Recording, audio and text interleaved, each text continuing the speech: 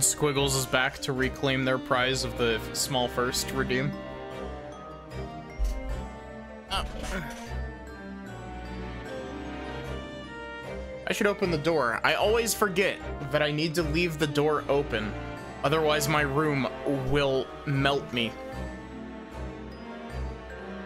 And the big first. How are you doing, Squiggles?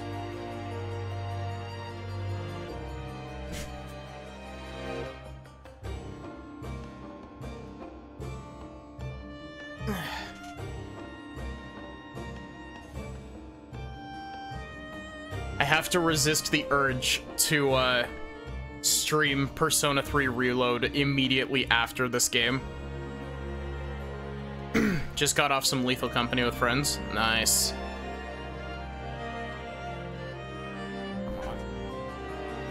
Fucked up where, like, my setup sits.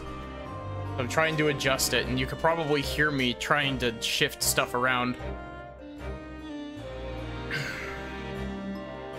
Waiting for your collector's edition. I still need to go and get my copy. I ended up having to work over at the theater tonight and tomorrow.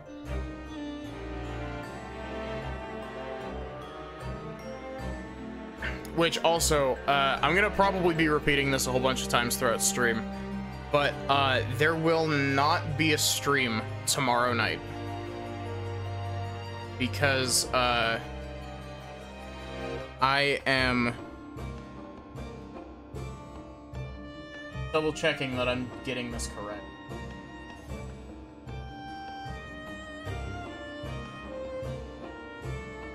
Yeah, so I won't be streaming tomorrow night because I will be streaming rando with a couple friends. 8 hours after my usual end time. Basically, I need to sleep early, and we're gonna be doing a big multi-world.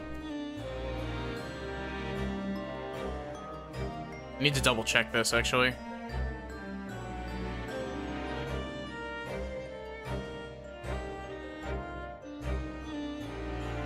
Sorry, I know that we should probably be starting, but gonna buy PS5 digital premium.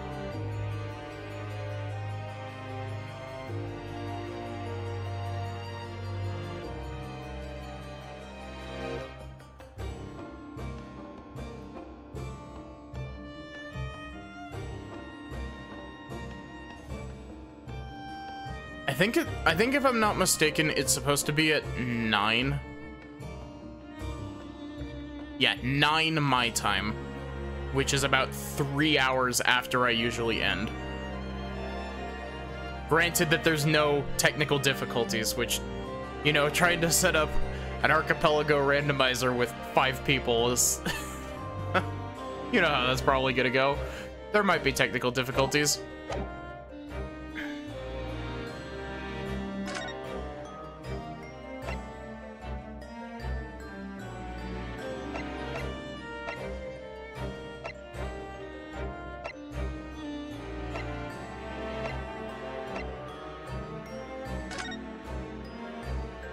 I was about to say, I'm pretty sure we left one of these so that I could, have an easy spot to resume.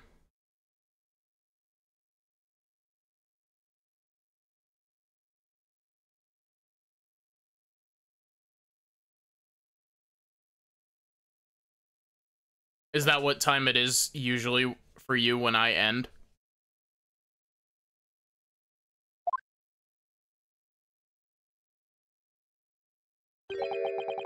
At least you're still busy investigating in here, then. But Gina's nowhere to be seen. Where is she?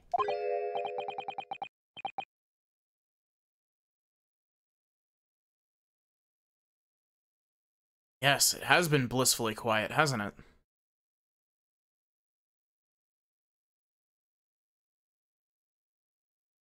You're in PST? I'm in MST.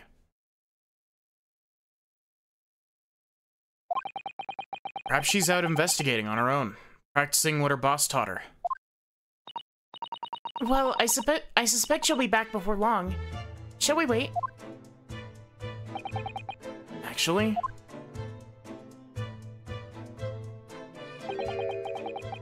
something different about this room since last time we were here, isn't there? We could always use the time to investigate more thoroughly.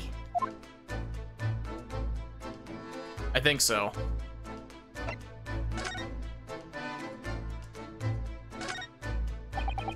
This little trunk wasn't here before, was it? Oh, it appears to be made of metal. It must be very heavy.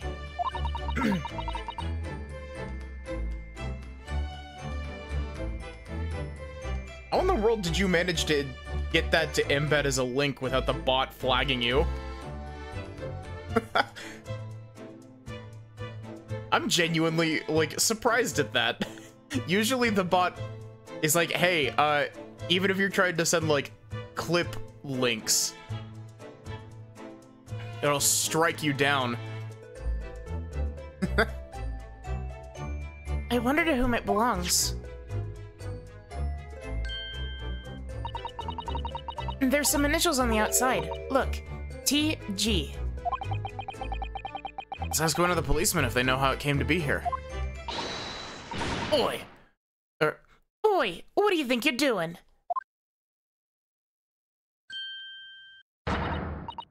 That's my trunk, that is. Hands off. Gina.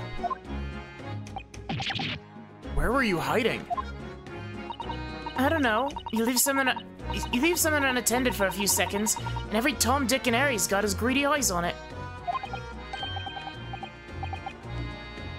Did something weird with the bracket, too? Yeah, it turned into an arrow. Weird.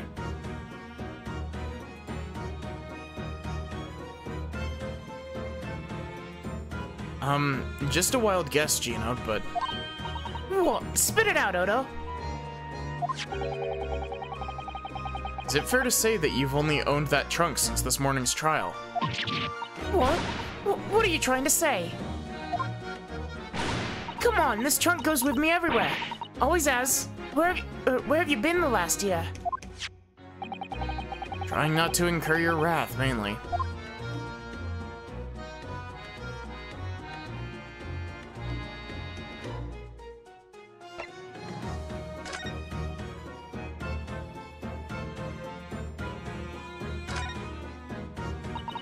You should hear him talking at the yard now.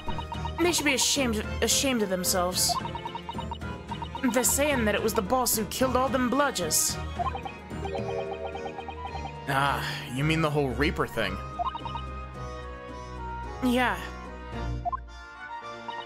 Apparently, the boss was investigating stuff that no one else at the yard knew nothing about. And stuff to do with all them criminals what got off scot-free. Yes. The ones prosecuted by Lord Van Zeeks. Who used bribery and corruption to evade conviction. Well then obviously it was that bloomin' Reaper giving the orders, weren't it? But why would people be suspecting Inspector Gregson of being involved in the killings? There was a notebook hidden in his office. Oh no. This doesn't sound good. It had details about all the crimes that have been pegged as the Reaper's work. What?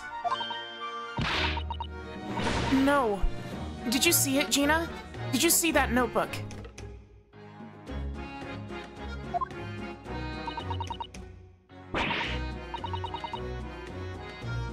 They wouldn't flamin' let me, because I'm just an apprentice, apparently. But it was me who found it, and he was my boss. That's right.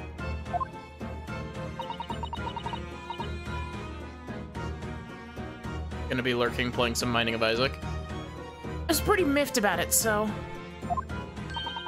I sneaked a peek at what it said anyway. Oh! It's our Gina.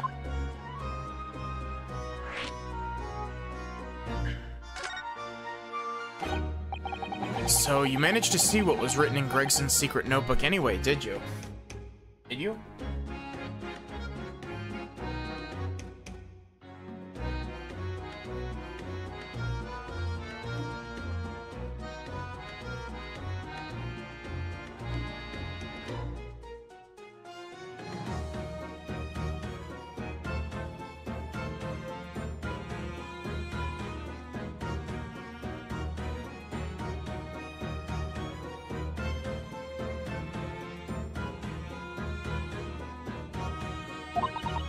The way I see it, it's my right to read what he wrote.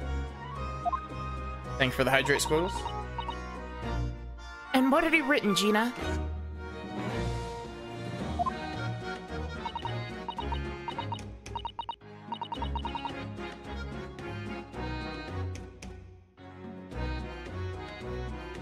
Dates and times, places, names, an all long list of them.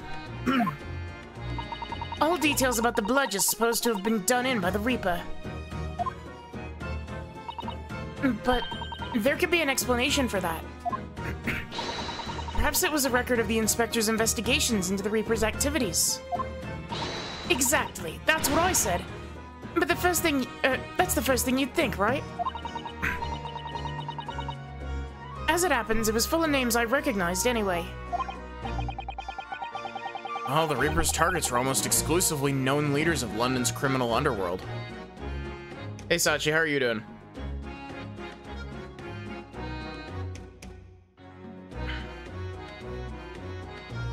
Also, now that there's more people here, I can say the thing again. I most likely will not be streaming tomorrow because I need to get sleep. Or well, I will not be streaming tomorrow morning. I am planning on partaking in a multi-world randomizer with some friends. But it's later in the day than my usual stream time. It's gonna be starting most likely at 9 my time, which is about 3 hours after my normal stream time ends.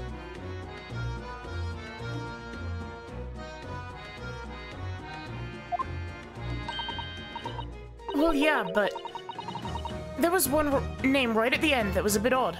The end of the list, you mean?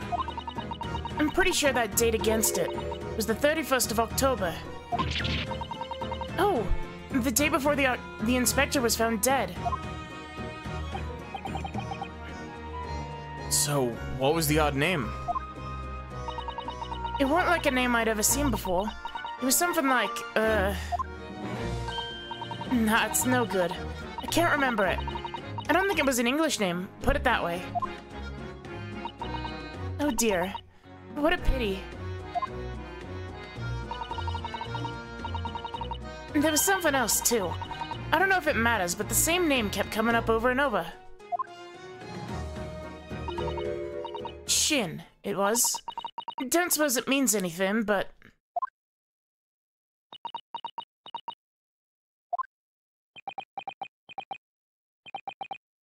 Did you say Shin?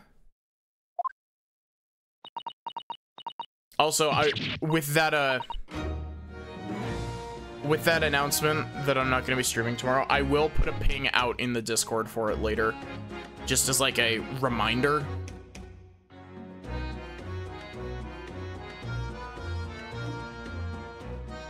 Eh?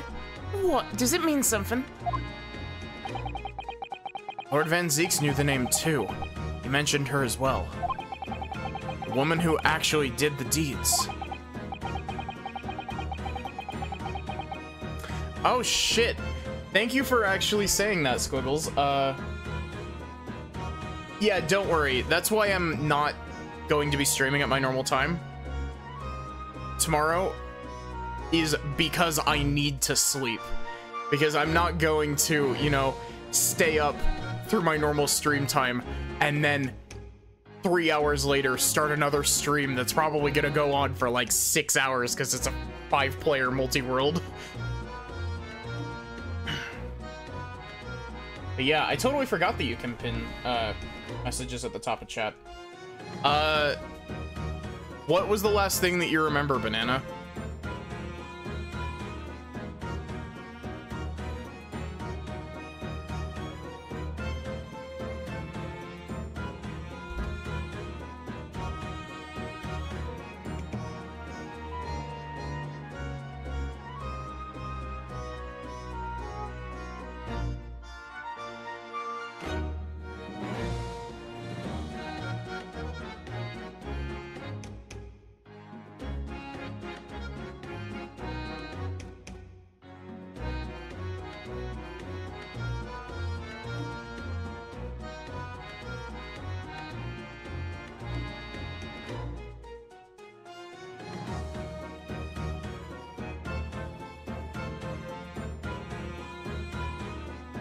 Us meeting in Asogi's office.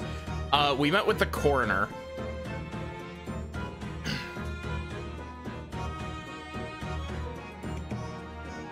If I send this...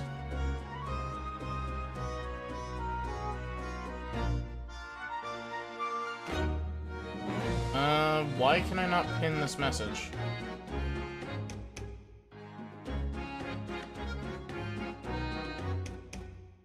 I'm trying to pin a message to the top of chat and it's like unable to pin. Please try again. That one worked. Why did pinning the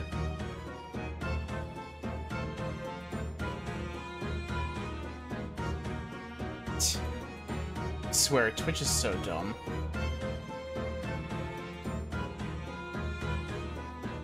Oh, whoops. Sorry, I didn't mean to delete that message.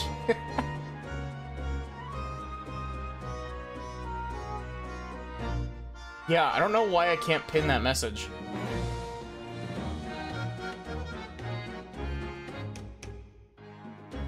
You've been moderated. Now we find out her name appeared in Gregson's secret notebook.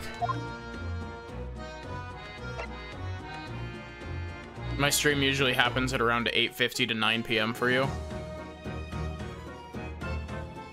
Yeah, so, Rage Against the Machine. That would probably mean that, my stream would be starting at, like, what? So I usually stream for about 3.5 hours. But then 3 hours after that would be 6.5. 6.5 hours after 9 p.m. would put it at what? 3:30 a.m.? Yeah, that's fair. The whole thing with it is that it's like the only time that like we could manage to get everyone available. So I was fully expecting, you know, oh, most of my people that are regulars in my stream aren't awake after my stream, so we haven't seen you for a little while, have we, Gina? Well, of course not. I've been busy, ain't I? Investigating in that. The lads at the yard are trying to trace the boss's movements the day before it happened.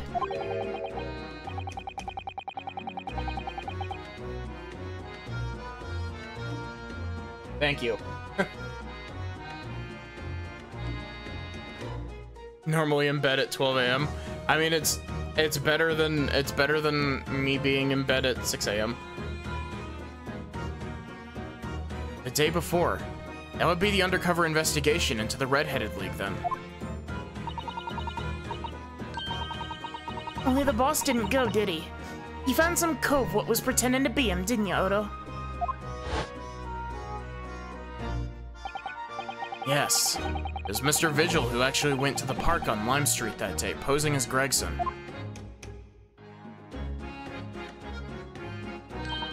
Well, anyway, you ain't the only one turning stuff up. I got my own ways of getting results. When me and my partner here get together, there's nothing we can't track down. Oh, little Toby. He's such a faithful friend. So, have you tracked anything down then? What do you think, eh? Of course we have. Can't tell you though, police business, innit? She thought she was going for the bazooka again. To be fair, I don't think Gina has had the... I nearly called her Ginny. I don't think Gina has had the bazooka. I think she's only had the break action pistol.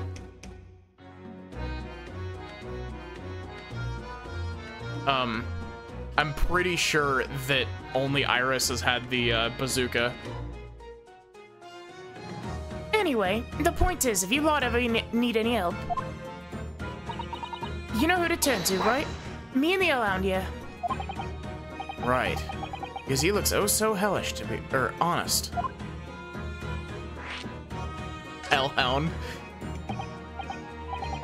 Why are these ladies obsessed with explosives? Well, to be fair, I nearly called her Ginny again. Iris Brain.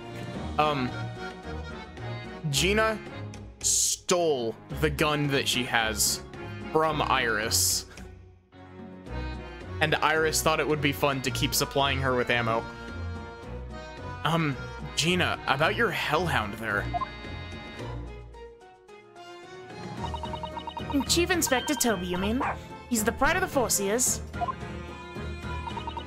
In Japanese, police dog means something quite different, and not altogether nice to those involved in crime.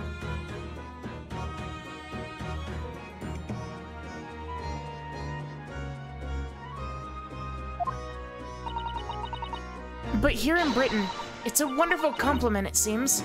For a canine, at least. It should be. After all, in the great exhibition case the other day, it was Toby here who managed to locate Drebber's workshop. Maybe it's time for another demonstration of what this super dog can do, eh?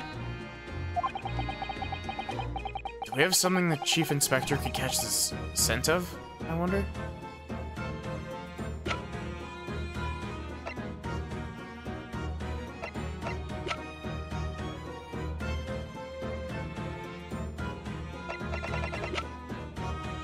Take that! Well, Chief Inspector Toby, you wouldn't mind having a sniff of this. I'm gonna use this pose. I'm gonna use this pose on a thumbnail, I know it. He might be a little too keen, don't you think? Yo, Mr. Shins, how are you doing?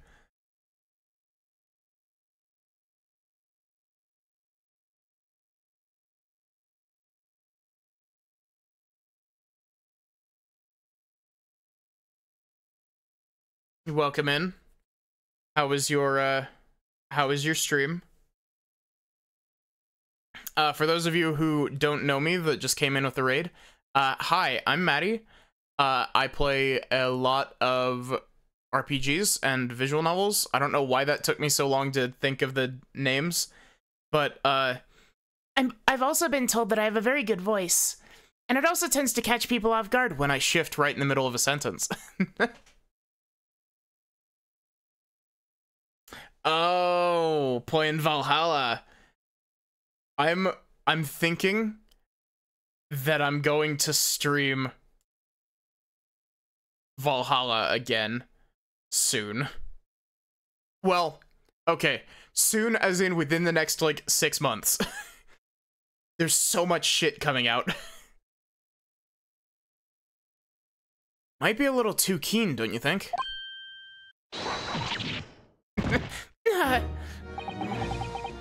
Chief Inspector made short work of Gina there. Ah, what he's gone to? Oh my, that trunk clearly still has a very strong scent. Yeah, I streamed, I think if I'm not mistaken, Valhalla was either the second game I ever streamed or third game I ever streamed. I can't remember if I played Sonic Mania, then Valhalla, then Xenogears, or if I did Xenogears, then Valhalla. And I still hold that, Valhalla playthrough, like, I think I did some good voices for that. And I very much would like to redo it, see if I can top it, you know? Of Inspector Gregson. In other words, must have belonged to him.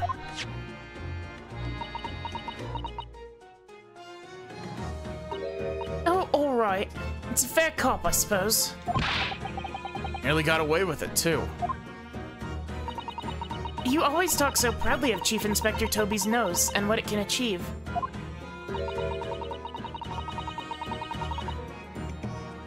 Did it not cross your mind that he might identify something that was right next to us? Yeah, that was a bit of a bloomer, weren't it? It's enough. That's enough now then, Gina. Eh? I think it's time you told us the truth about that trunk.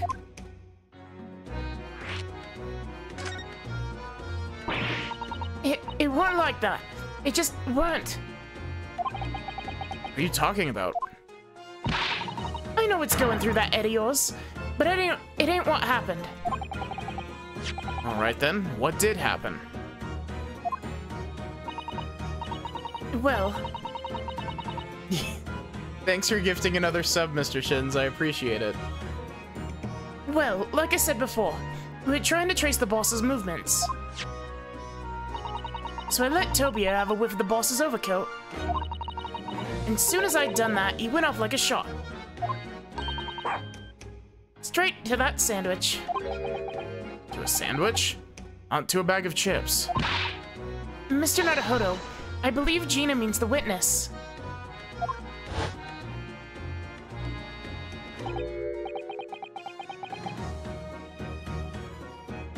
Oh, Gina's great, especially in the first grade Ace Attorney.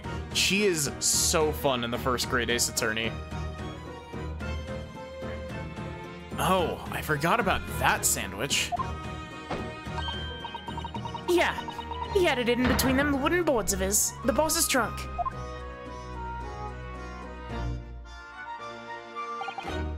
I mean, when they heard the sound like a gunshot and all piled in here. Exactly. He nabbed it from the scene. Goodness. Me and the chief inspector gave that sandwich a good grilling, and you know what he said? I thought it might fetch a good price. The chap wouldn't be needing it anymore, so... That's all I did. Nothing more. Nothing less. What do you Adam, any of the cheek of it, eh? And stealing the dead boss's stuff to flog. So Miss Venus wasn't the only one to meddle with the scene of the crime, then. How could they?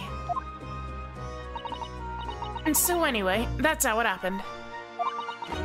And it's a pretty decent trunk, so I figured I might as well make use of it. Is there something wrong with that, eh? Well... Maybe you and Mr. Sandwich should try to find the answer to that question together.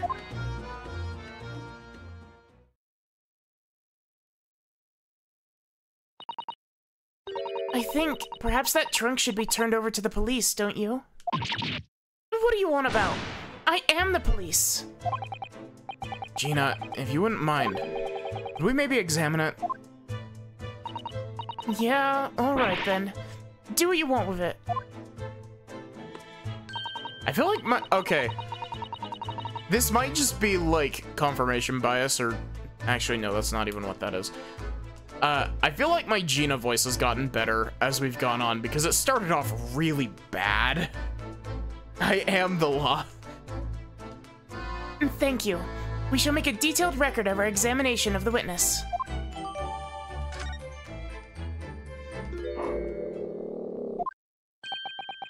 What's the matter with Toby? Why is he acting so aggressively toward me all of a sudden? Mr. Naruhodo, be careful. It must be the trunk.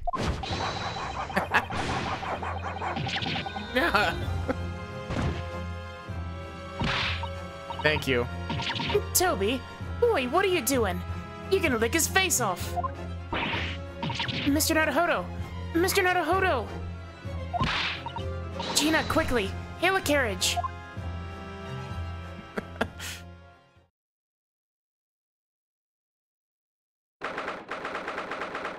I forget, didn't Phoenix get attacked by a dog at one point?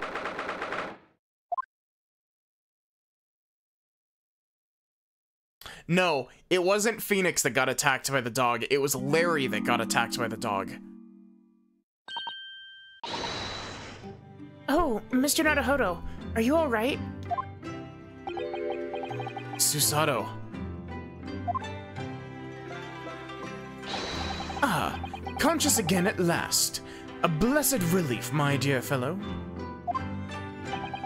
After all, to drop dead after a moderate licking by a small terrier, most unseemly. What is or isn't seemly is irrelevant here, Mr. Sholmes. Okay, I have to admit that falling over sprite for Sholmes has a really weird tendency to look really out of place in certain sections of the background. like where he was just there, it looked like he should have hit the table on his way down. I'm so glad there's no lasting damage. How are you feeling? I'm fine, thank you. Did you bring me back here? Oh, what's this on my head? A bandage? And sadly, we had no ice. So that's a compress of sugar water. Sugar water? Don't worry, Mr. Naruhodo. It's a first aid treatment that my father taught me. Oh, thank you. So, let us take tea when you're feeling up to it.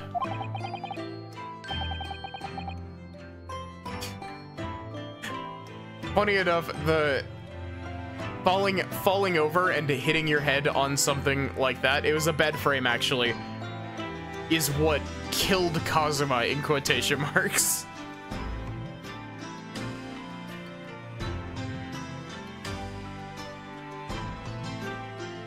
But of course, no sugar in the patient's cup.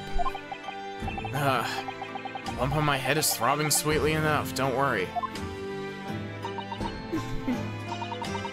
Whenever you feel ready, then.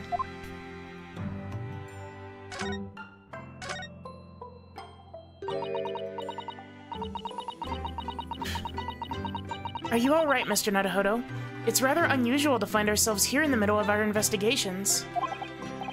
It's just occurred to me that I might have forgotten something when we left this morning. Please don't worry. As long as you continue to investigate thoroughly, you won't go far wrong. Oh, yes, of course. Let's get back to work as soon as possible.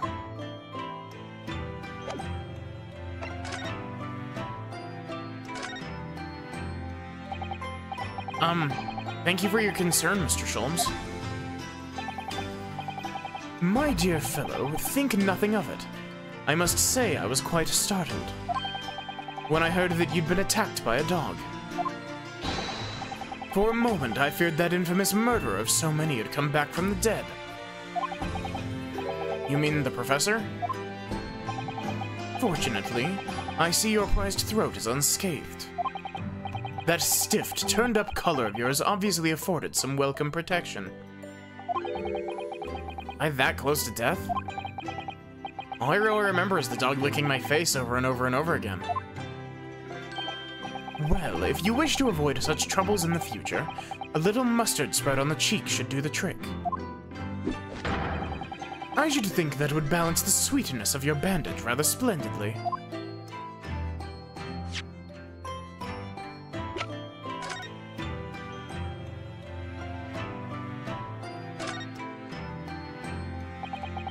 Let's have a look inside. I'm surprised it actually opened. I was half expecting it to be locked.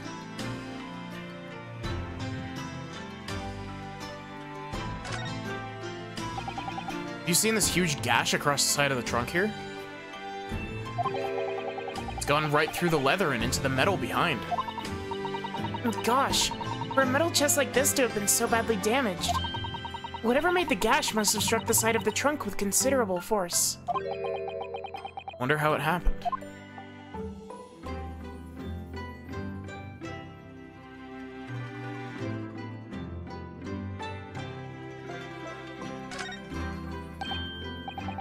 Look, there's something inside. Oh, let's see. It appears to be a passport, authorizing him to travel overseas. Was Inspector Gregson about to go on a trip abroad then? Perhaps the date of departure might tell us something. That was... Oh. What is it? It was for travel on the 31st of October, just one day before the incident. What? Really?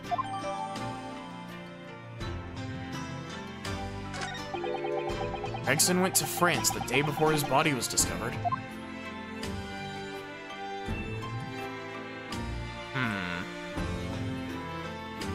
Very interesting.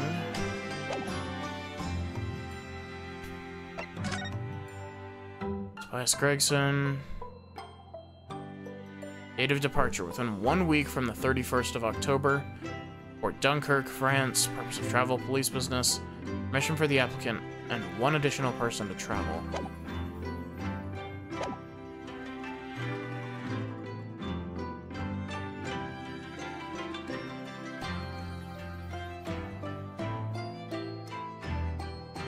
thinking he's about to strike a JoJo pose. He does have a very JoJo-esque pose in his set of animations. See? I've been keeping my desk beautifully covered in papers, as always. You really must tidy it all up, Mr. Naruhodo. No more excuses. Miss Susato, the way I see it, all these papers building up on my desk like this are a reminder of my wonderfully diverse daily life. I like to leave them as they are, so I never forget how lucky I am to have such varied experiences. In that case, you should definitely have a thorough tidy. Then you'll be able to see your papers building up all over again and feel that joy renewed. Hey Lobster, how are you doing?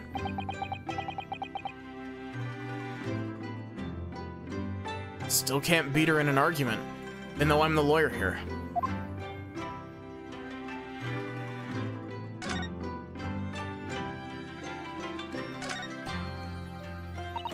My desk is just as it was before I left. Sumi ink and a calligraphy brush. And though we're in England now. It strikes me as typically you, Miss Susato. Typically not you at the same time. Well, I do enjoy all the wonderful new things to come out of the West and in the Cultural Revolution, of course. Doing pretty good. But I'm not ready to give up my brush just yet. Anyway, Susato-san can write more neatly with a brush than most people can with a pen. Practice makes perfect, as they say. Susato, why do you have a cardboard cutout of an orange on your table?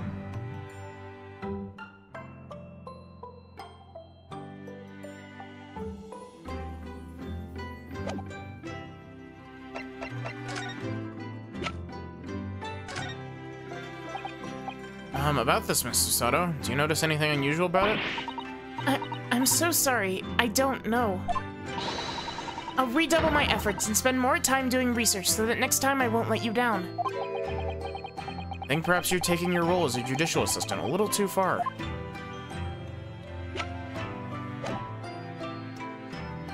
It's winter and she misses her kotatsu. Man. I want, like... I wish that I had a proper table that I could have, like, an actual kotatsu on. Kotatsus seem comfy as fuck. The steam is rising gently from the kettle, as always. Yes, it doesn't feel right somehow unless it is. But the steam has an unusual scent today. Perhaps the sweet potatoes that I bring back from Japan with me are ready. Oh, Mr. Naruhodo, I heard that, you know. Tears of joy, Miss Susato, from my mouth.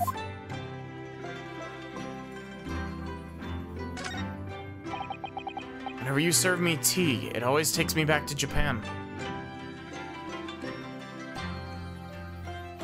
Okay, have a good day or night, Laylux. Or however you pronounce your name. I always forget. Whenever you serve me tea, it always takes me back to Japan. I know you're not particularly fond of the bitter taste, are you? So I do always try to pick out less bitter matcha for you. It does often serve up an unusually mellow blend, it's true. The anticipation of the taste in my mouth makes me bitterly worried anyway. It's very difficult for you, isn't it? Okay, question. If I try to move...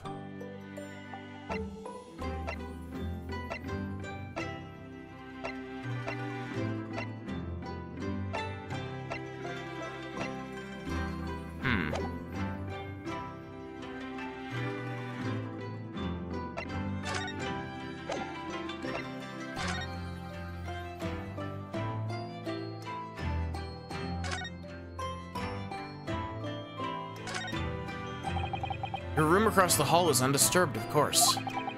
Don't suppose I'd be permitted to see inside now that you're back, though, would I? You know very well that only Iris is allowed inside. Yes, I heard you two giggling together in there again last night. You can visit Mr. Sholmes in his room, Mr. Naruhodo. Last time I did that, he tried to convince me to drink some strange concoction he'd mixed up.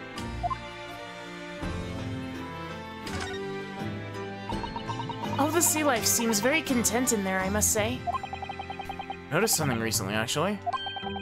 The anemones breed at a most extraordinary rate. Oh, really? It's a mystery why the whole seabed isn't buried in a mountain of them, actually. Oh, how splendid. That really is a mystery, isn't it? Wish there was someone here to explain Susato-san's strange reaction to that.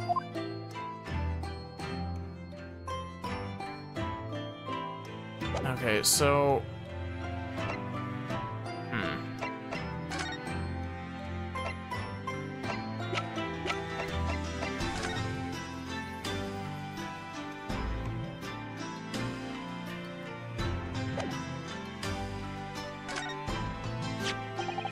This is the letter of introduction your father gave us. Yes, he's clearly well respected if he's able to give out letters like that. Definitely. Professor Mikotoba is obviously held in high regard outside Japan as well as in. I'm so proud of everything he's accomplished. A letter of introduction from me would only hold good with Mr. Natsume, I expect. And Iris, maybe.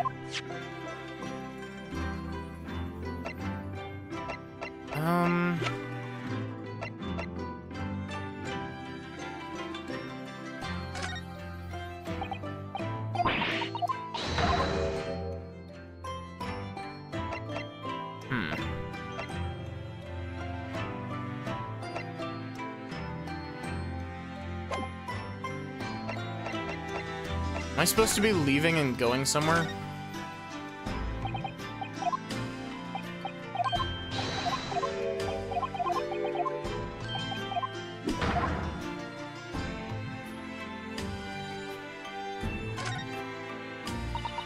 It's a lovely photograph we took together when I had to leave London, though it was a sad day.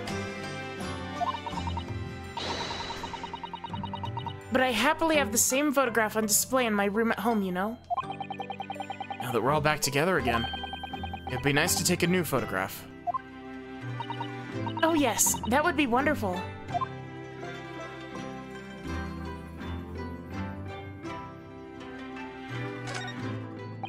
That Daruma doll is still winking at me. Look. I wonder when he'll finally get his other eye filled in. Yes, I wonder.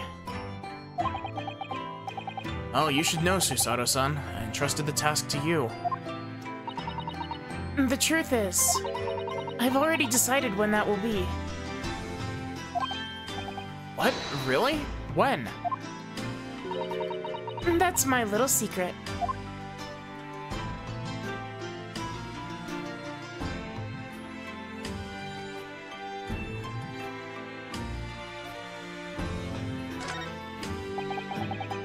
Spade is still here. Look. Please, Mr. Naruhodo, it's not a spade. As I think you well know, it's a shovel. Didn't take long to reignite that old argument. Ah, I have an idea. Let's give the implement a name, like Professor Hairbrain named his tools. Oh, I never thought of doing that. From now on, then, let's call it Ryunosuke. No. Clearly much more of a Susato. Old argument has taken a new and unexpected turn, it seems.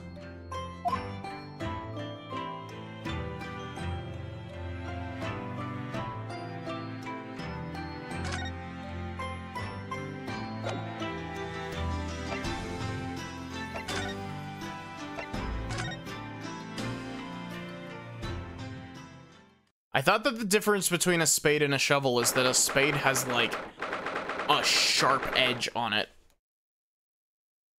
Because it's supposed to be able to, like, pierce the ground better. Herr mit dem Schwarzbiergebot, bodend wie ein Feuerberg, den Schlund es mir verbrannt, ach Hopfen deine Wut. What on earth is going on in here? Having a bad dream? No. It's an old German folk song. A rather fine rendition, I think. That's the least of my concerns. Iris. Iris? What's the matter?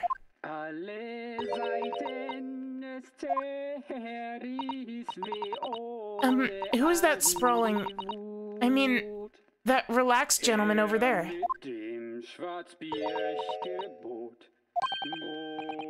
Iris? She even listening? Excuse me, sir. I do apologize for troubling you whilst you're singing so merrily, but... would you be so kind enough to explain the situation?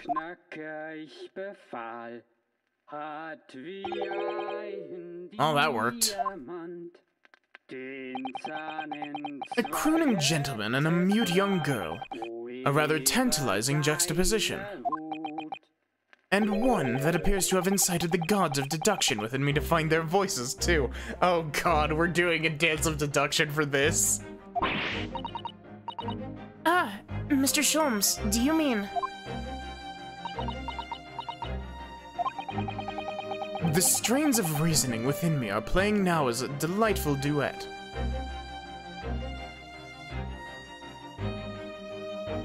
Iris giving someone a pipe bomb outside of their mailbox is murder. If I could, I think if I can find this Iris sprite, I think I will use this one as a thumbnail shot as well. One melody sings of a reunion full of nostalgia, whilst the other is a morose theme about the great secret you're trying so desperately to conceal, Iris. It's turned as white as a sheet. And so as usual, you've instantly seen to the very heart of the matter. And by the time my own brief performance is over, I feel sure this gentleman's song will reach its finale.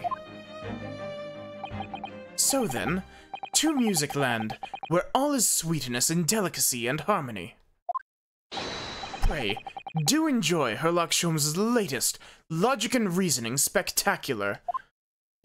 They definitely just threw this in here as like we needed a great deduction here in this investigation to spice things up. Firstly, we consider the gentleman's nationality. Clearly he's a German with no grasp of the English language. As evidenced by the Germanic song he sings and his apparent inability to understand when asked to desist. Oh my gosh.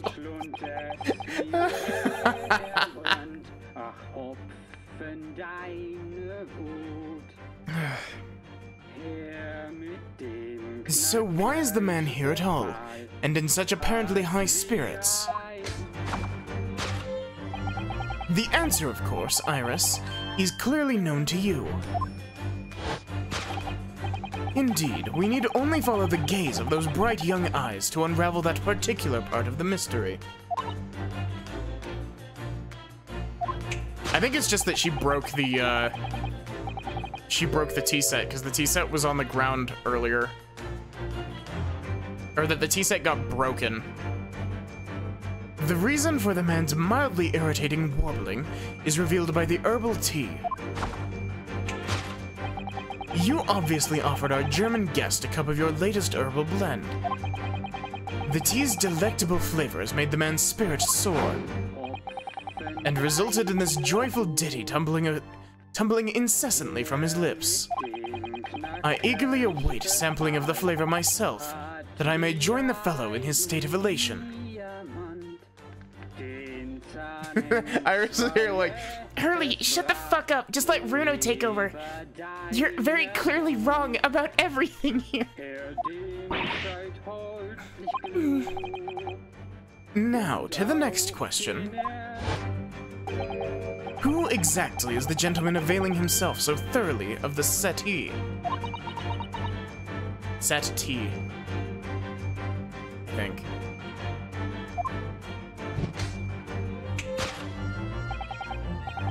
As it happens, a number of years ago now, A certain gentleman of German origin engaged my services in solving a particularly delicate case. He required the retrieval of letters once sent to an acquaintance that might have proved problematic.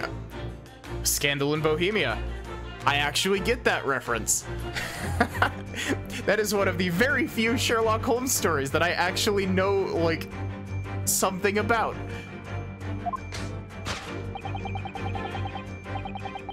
In order to conceal his noble identity, he also arrived at my office in a mask. The gentleman's name was Wilhelm Gottschrick Sigismund von Ormstein.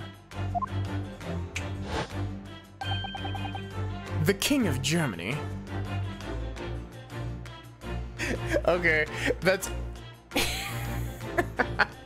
that's especially funny because the kid that was, like, that name, the second, we had in a trial earlier as a witness, and he's from Bohemia.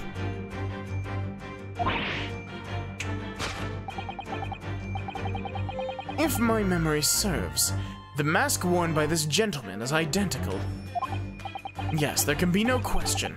That mask belongs to the King of Germany. It would appear that His Majesty remembers the fine service I afforded him, and has decided to show his face again, mask and all, in order to express his gratitude. A well-mannered monarch indeed. Wouldn't you agree, my dear fellow? Iris off to the side is just like, I don't know why he's like this. So the identity of this masked visitor is in fact my former client, the King of Germany. Indeed, his son is currently in London as well, enjoying the wonders of the Great Exhibition.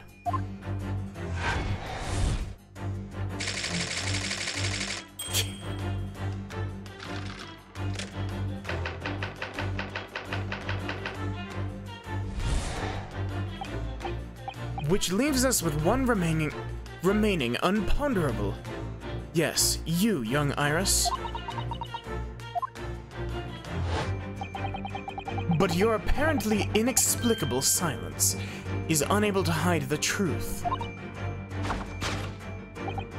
Yes, the reason for your muteness is concealed inside that knapsack.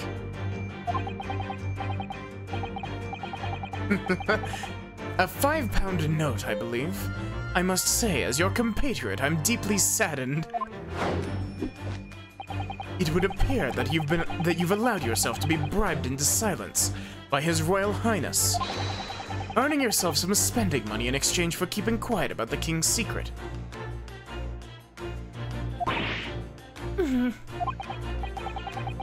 And now, the final piece of the puzzle. What is this secret you strive to hide with your silence, Iris? Ah, yes. We need only follow that brief, involuntary twitch of your eyes to find the answer. You are attempting to abscond with the coffee cup. My favorite coffee cup, in fact. Or should I say, the handle of my favorite coffee cup. It appears that His High-Spirited Highness broke it in the midst of his hijinks. I'm waiting for the big reveal as to why Iris is currently being mute to be either she, like, bit her tongue while she was eating something, or she burnt her tongue while she was drinking tea. Which leads us to the sad truth. Don't worry, we're gonna go back through and fix them. My favorite coffee cup has been broken by the King of Germany, and Iris, you tried to conceal it from me. I shall have a bill sent via governmental channels to the German royal family for its replacement. I fucking love Sholmes, he's such a goofball. Thus concludes Herlock Sholmes' great deduction of this painful puzzle. Er mit dem dem Schwarzbiergebot. Modend wie ein Feuerberg. With your silence as well, the fellow's jovial warbling rather rings in the ears, does it not?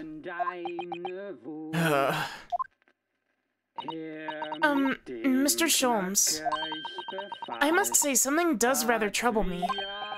Pray, Miss Susato, do tell.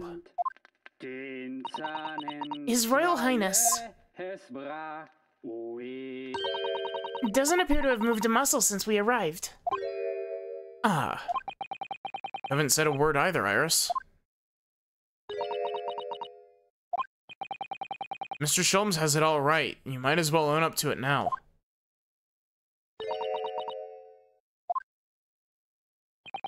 Your reasoning isn't entirely without substance, I must admit. And one other thing, Mr. Sholmes. Yet another grievance, Mr. Naruhodo? Surely not. Well, I actually read the story of that case recently, the one you were just describing.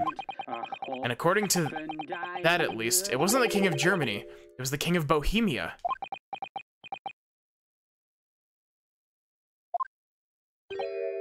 Goodness, was it? Yes, that's quite true. Master Gotz, the prince, testified to that in court.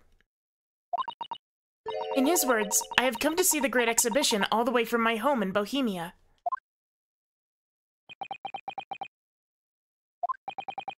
I would ask you to keep that minor error to yourselves.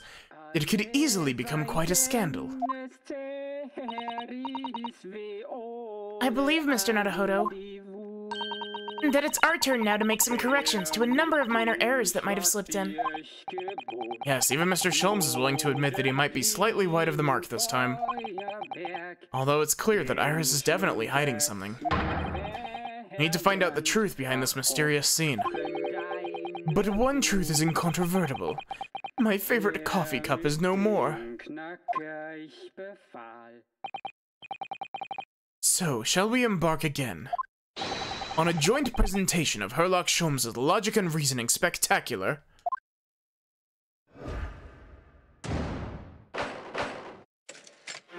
Also, can I just say, I really appreciate that they made a version of the Great Deduction scene with him in his casual clothes instead of in his detective's getup.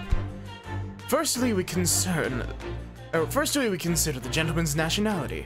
Clearly, he is a German with no grasp of the English language. As evidenced by the Germanic song he sings and his apparent inability to understand when asked to desist. So why is the man here at all, and in such apparently high spirits? The answer, of course, Iris, is clearly known to you. Indeed, we need only follow the gaze of those bright young eyes to unravel that particular part of this mystery. The reason for the man's mildly irritating warbling is revealed by the herbal tea. So what? Some mix of herbs that gives you the urge to sing? Goodness, I should like to try some. I'd like to hear your singing, but this man... So how long does he intend to keep up with that tune, do you suppose? As I said, he's been stock still the entire time. And if you look closely, his lips aren't moving either. Ah. So I'm not sure what's actually responsible for the spirited singing. But I suspect the answer lies at the end of Iris's gaze.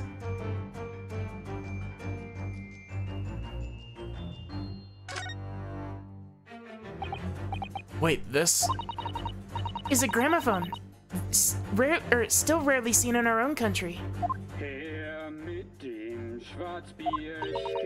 The sound certainly appears to be coming from the horn.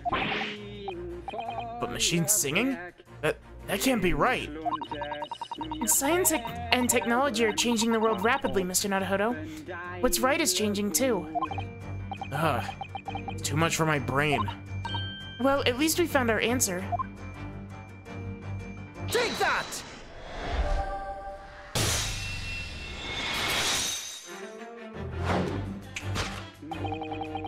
I do say, Mr. Sholmes, I do believe the main ingredient of this tea is opium. Reason for the man's mildly irritating warbling is revealed by the gramophone.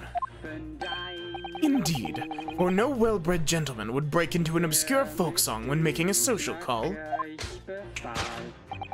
In other words, this gentleman isn't singing at all. In fact, it would appear that this fellow is unconscious.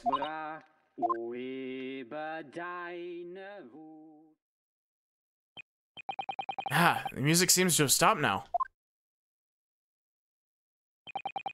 I ask you, Mr. Naruhodo. Yes? Why would I have purchased a recording of that gibberish? Should I know? I love that the music cut out for that and then cut back in afterward. Well, never mind. On with the deduction. Who exactly is this gentleman availing himself so thoroughly of the settee?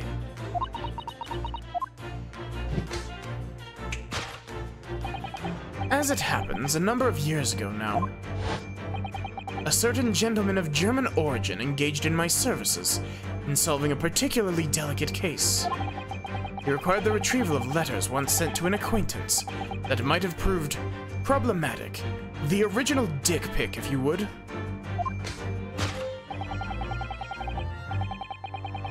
In order to conceal his noble identity, he also arrived at my office in a mask. Hey Taco, how are you doing? The gentleman's name was Wilhelm Gottschalk Sigmund von Ormstein. The King of Germany. Unironically, that's actually what a scandal in Bohemia basically is the whole reason that Sherlock Holmes gets called into that situation is that the king is like, hey, I sent compromising pictures of myself to this opera singer. I need you to get them back from me.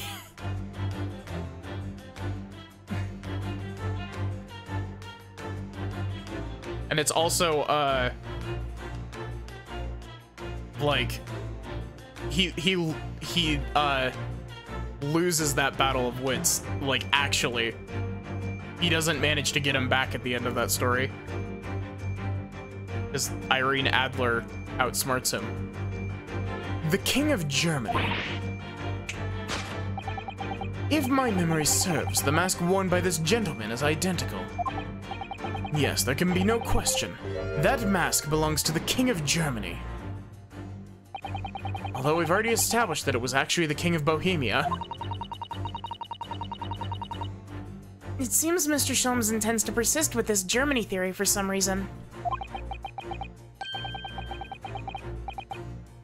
What part are you responding to, Sachi? Come to think of it, the young prince was wearing a mask as well, wasn't he? Master Gotts, the boy whom you had in tears. Don't remind me, or anyone else. Do you suppose that all members of the aristocracy of mainland Europe wear masks? Sure they do. Oh, probably anyway. Have a good night, Mr. Shins.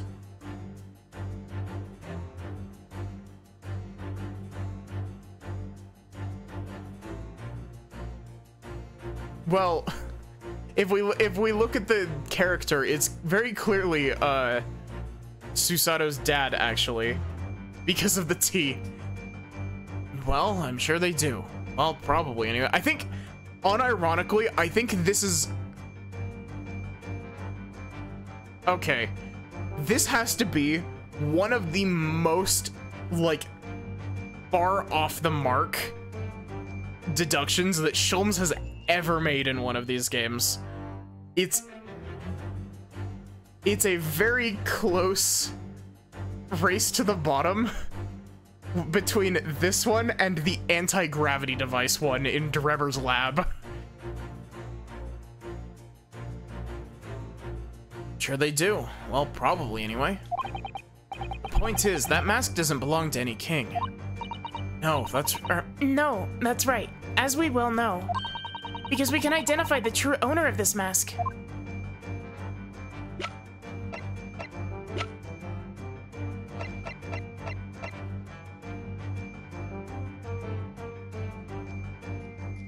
Sholmes missed the target by a country mile.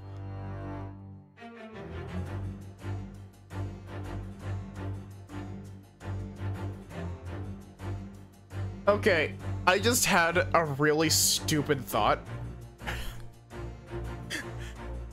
You know that absolutely infamous scene from BBC Sherlock? That's the, it's basically a dance of deduction between Holmes and, Irene Adler, where, they come to the conclusion that a boomerang did it out of absolutely nowhere. That, unironically, thinking about it, that scene from Sherlock feels like it could fit wholesale into this with no alterations. And it would have to be some shit that we have to correct because it's so far out of left field. Take that!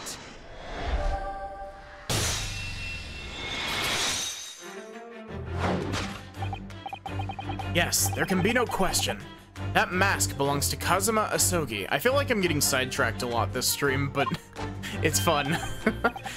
In other words, my memory is sublimely unreliable. Only you could try to make that sound positive.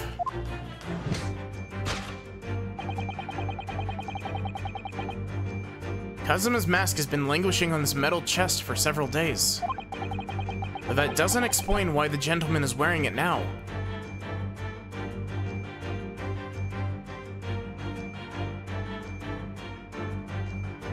It's the one where, like, the episode starts with, like, the guy out in the middle of, like, they go in to try to figure out the case about the guy that randomly died in the middle of the field with no evidence.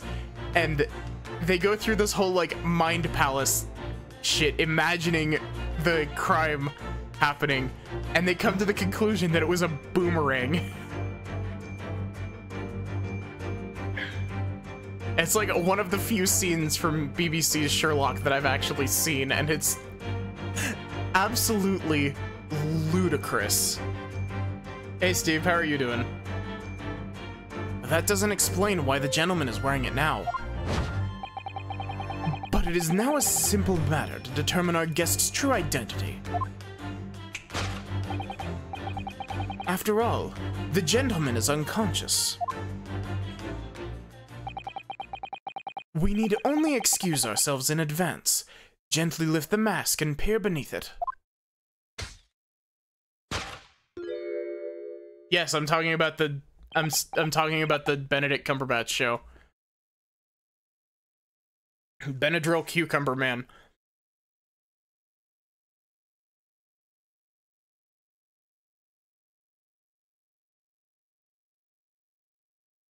Sorry, give me a sec.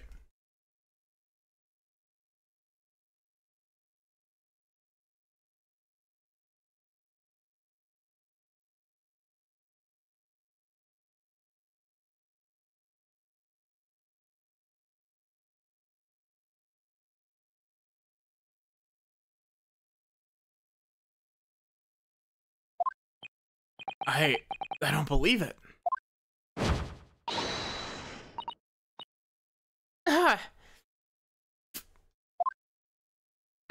Father? I'm afraid, Miss Susato. No, I think not, Mr. Sholmes. Then it would appear our logic and reasoning has once again revealed the truth. I love how, like, I tried to read that as fast as possible, but she cut him off so fast.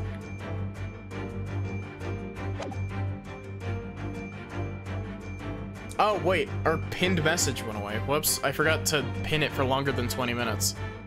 Then it would appear our logic and reasoning has once again revealed the truth. This mysterious visitor is my unconscious father, Yujin Mikotoba. Logic and reasoning? Or just looking and saying?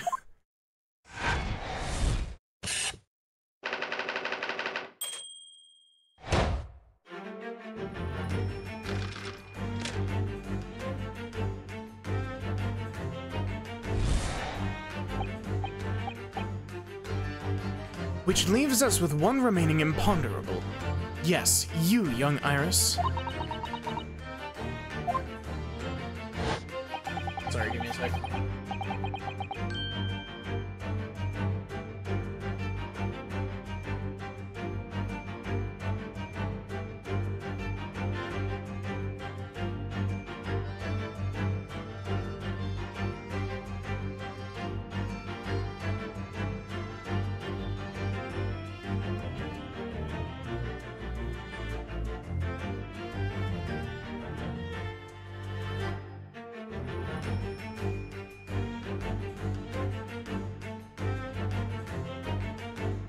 Ow.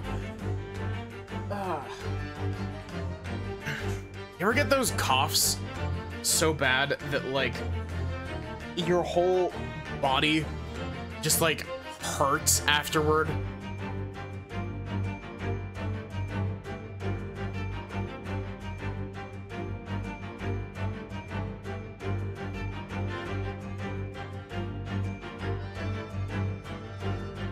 Ow. But your apparently inexplicable silence is unable to hide the truth. Yes, the reason for your muteness is concealed inside that knapsack. That's a 5-pound note sticking out from Iris's knapsack, is it?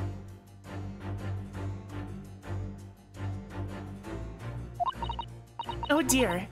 I can't be sure. Most money that we encounter is in coin form. Oh, not even sure if we've seen any banknotes here in Britain at all, have we? But anyway, Father would never have paid money for Iris's silence. Certainly seems like the silent type himself, though, judging by his present state. Must be some other reason for Iris's silence, I suppose.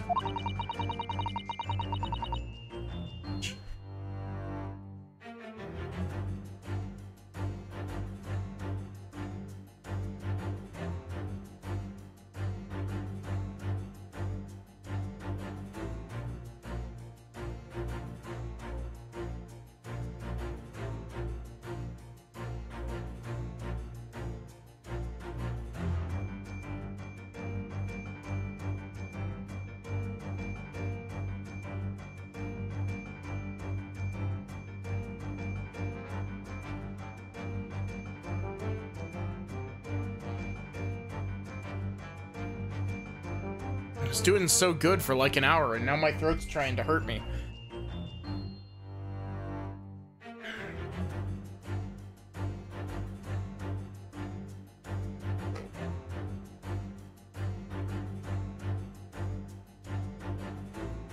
Perhaps what Iris is trying so hard to not give away with her eyes is something entirely different.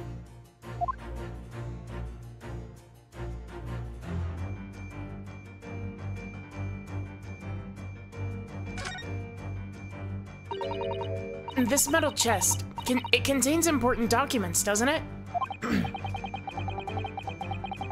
Yes, details of all the cases Mr. Sholmes has worked on over the years. Written up by Iris's father, if I'm remembering correctly. Iris insists that the chest is kept locked at all times. She's never once shown me inside. Well, its contents are invaluable to her, I suppose, and entirely irreplaceable. But look at it now. The catch is unlocked for once.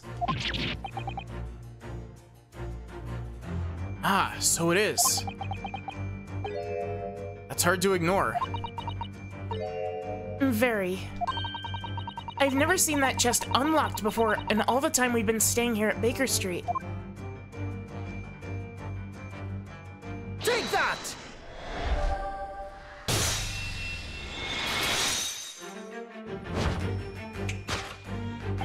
Yes, the reason for your muteness is concealed inside that metal chest.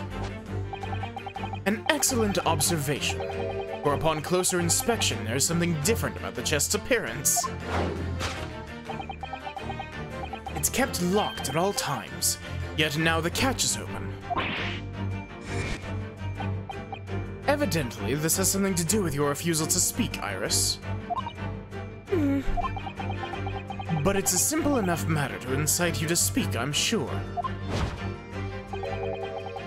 I merely need to open this chest.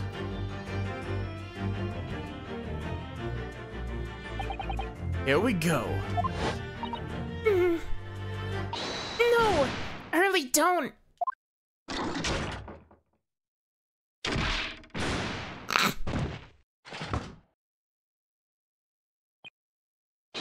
Mr. Sholmes? Mr. Sholmes! Hurley!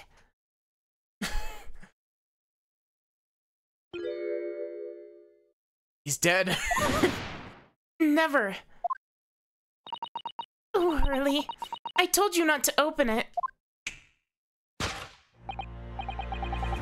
Ah, so you found your voice now, Iris. Yeah. In other words, what just happened clearly reveals the truth here. Hurley's fucking dead. Yes, the real reason for your silence until now is... This is somewhat different to the usual dance of deduction you perform with Mr. Sholmes, isn't it? Well, he's left me alone on the ballroom floor, so I'm gonna have to dance this next part solo. Anyway, I need to get to the bottom of this for my own peace of mind. Now then, Iris isn't usually the silent type, so... You mean you don't actually know the answer yet? Despite that knowing point of the finger before. Miss Susato, sometimes a man needs to point his finger first and think later. Oh, well, if you say so. I think we'd better examine Iris more closely, and try to rescue the situation then.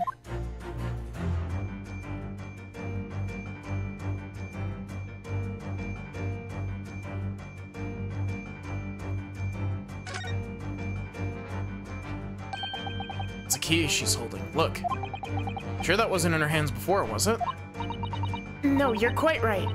It's appeared as if by magic. That's strange. Big old iron key. Where did that materialize from? Take that! She had it in her mouth, didn't she?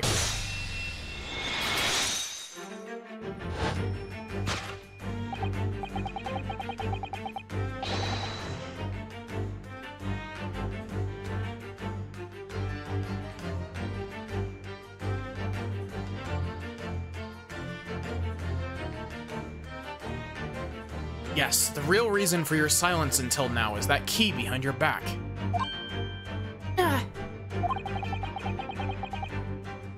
When Mr. Sholmes was thrown into the air before.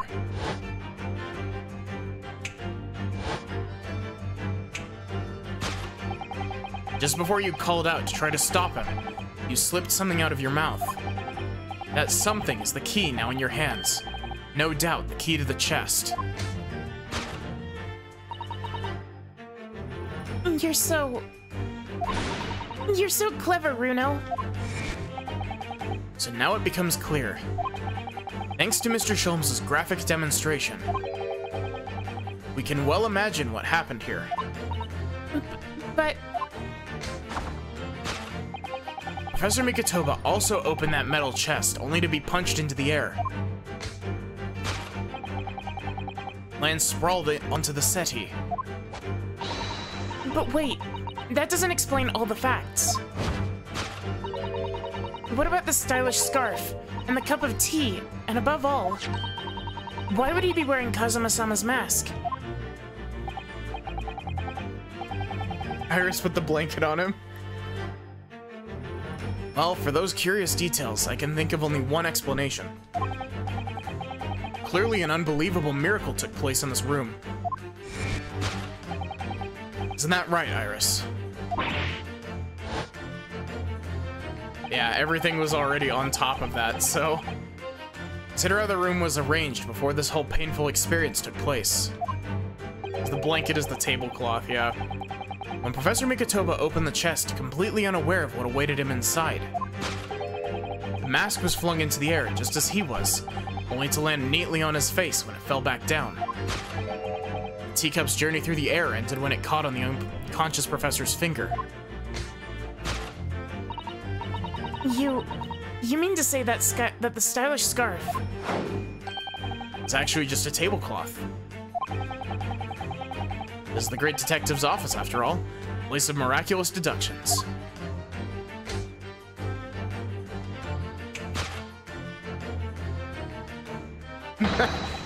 Would you expect anything less?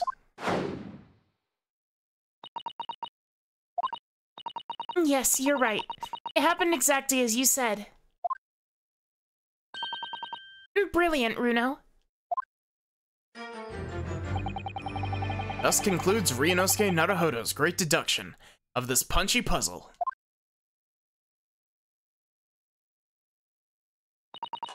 And so then, why don't you make a fresh pot of tea for us all? Objection! Okay, I know that this is gonna sound really dumb. That was not Sholmes' voice. That was actually... That wasn't Sholmes' voice. That was one of Kazuma's objection clips. Why did they use one of Kazuma's voice lines for that? An admirable performance, Mr. Naruhodo. But in the final act of the show there, you rather missed everything of importance. Mr. Sholmes? If you would cast your mind back to my earlier deduction... Iris, clearly you're hiding a great secret. She is? The look on her face. Mr. Sholmes must be right, whatever that great secret is. Cat isn't out of the bag yet. So I put it to you again. You are attempting to abscond with that coffee cup. It really is a shame about Mr. Sholmes' cup. Must have been smashed when Professor Mikotoba opened the chest. Oh dear. And so many things seem to have been broken here. And now that the deduction has taken a different direction, Iris doesn't seem to be trying to hide the broken cup anymore. In other words, her great secret is something else. Let's put our observational skills to the work here one final time then.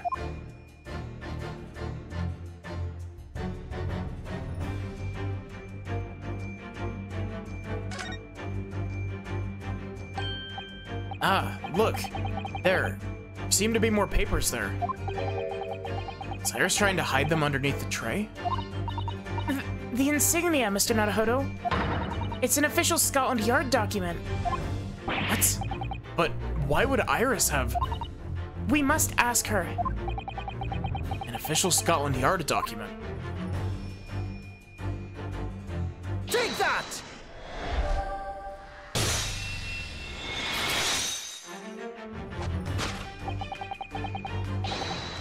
You are attempting to abscond with that case file. Iris, as you know very well, nothing escapes the attention of a great detective. Oh no.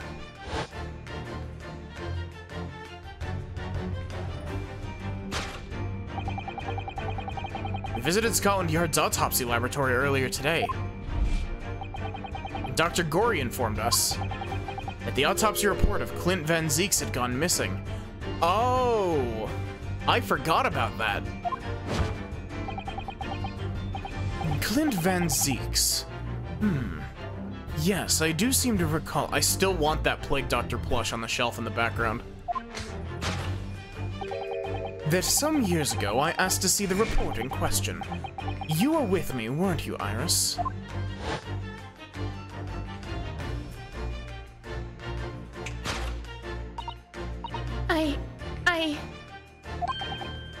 You mean, it was you, Iris? Those papers you have there are... I'm sorry. Forgive me.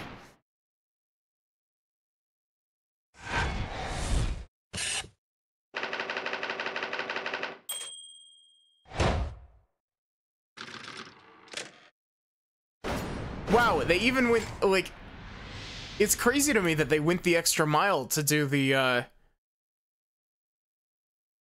art for the Great Deduction stuff with him in his casual clothes. In truth, she's only 10. I would like to have thought I could have predicted the booby-trapped chest. But it caught me completely off guard. I was very neatly the late consulting detective Herlock Sholmes. Or very nearly. I'm sorry, Hurley. So you mean this autopsy report really is... Yes, I took it from the lab, even though I knew it was very important. Was there something in it that troubled you, Iris? Not exactly something that troubled me. It's something I've been looking for. When I saw this report, when I saw the writing in it, I knew it was Daddy's. The writing? Your father's writing. What do you really mean?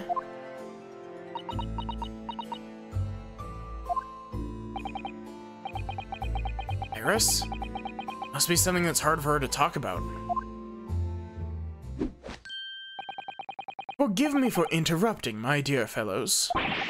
Mr. Sholmes, what is it? I feel as though the poor unconscious gentleman on the settee has been somewhat forgotten. Father! Perhaps we should find our guest somewhere more peaceful to rest. Mr. Naruhodo? Yes? Would you be so kind as to lend him your bed? We must do our very best to make him comfortable, I feel. Oh, yes, of course. I'll help you carry him up. And so will I. No, I can manage alone, thank you. You have tea to enjoy. We wouldn't want Iris's brood to stew.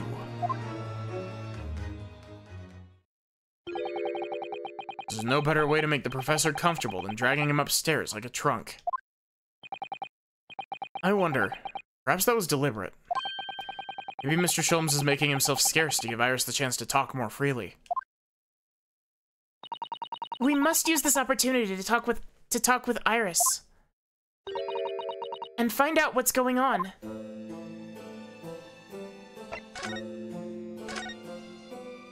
Would you like to tell us about it, Iris? About your father? I'm sure I told you before, didn't I? That Daddy used to be Hurley's partner. Yes, and that notes about all the cases they solved together are kept inside that metal chest. That's right. Hurley told me, you see. He said that Daddy's somewhere far away now, so we can't meet. It's one way of describing it. And then, when I secretly unlocked the chest and read through the papers inside, I started to build up a picture in my head of what Daddy must be like. Well, that's only natural.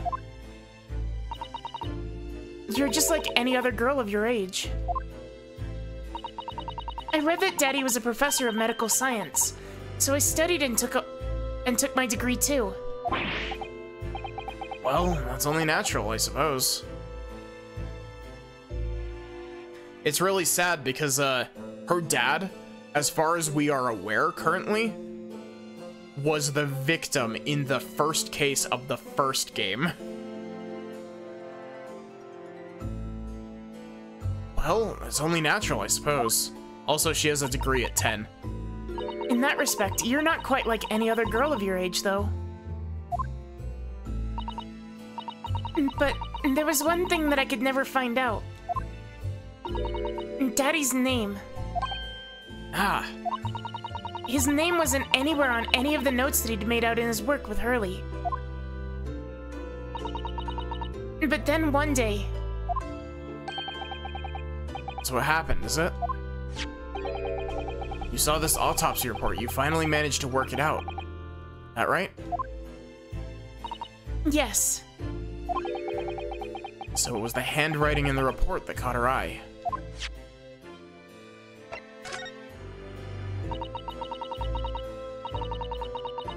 They've been doing their damnedest to keep it a secret.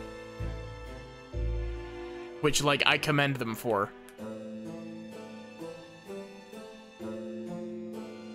When I saw the writing on that report, I could hardly believe it. I know that handwriting, I thought to myself. It was the same as the writing you'd seen on your father's case notes. Exactly. I was desperate to compare the two properly. I needed to see them side by side. I asked the doctor in the laboratory, but I was told I couldn't take the report away. And even worse, I was told that it was the first and last time we'd be allowed to even look at it there. So you decided to steal it. When I compared the autopsy report with the case notes I had here, there was no doubt. The handwriting was exactly the same. It was Daddy's.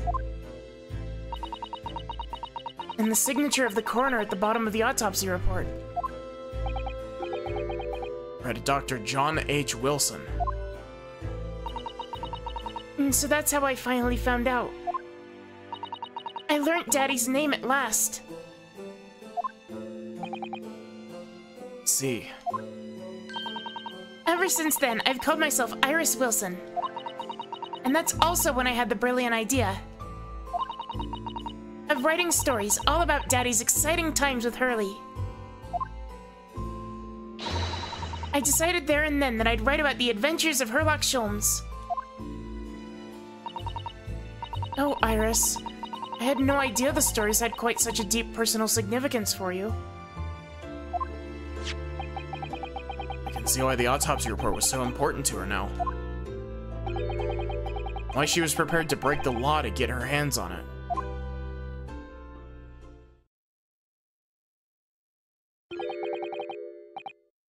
I must apologize, Iris.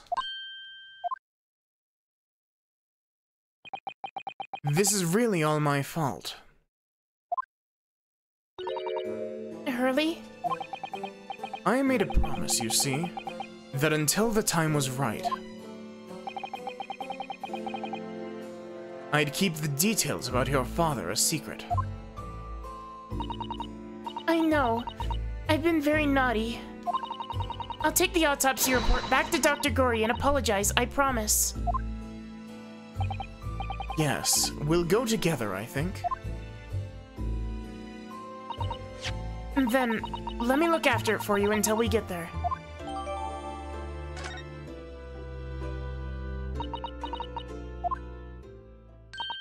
I must go and water my herbs, I think. I'll see you all later.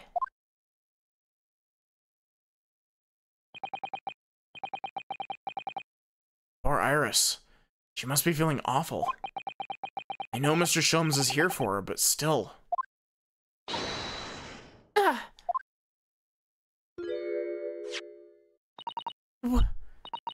How? What's the meaning of this, Mr. Sholmes? Mr. Sholmes? Oh dear me. So, you've noticed, I see. But that would mean...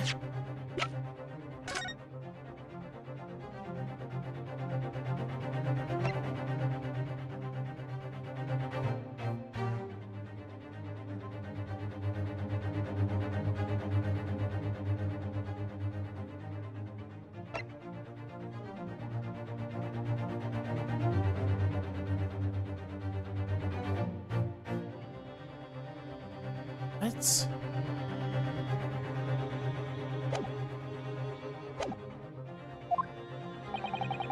What on earth's the matter, Miss Susato?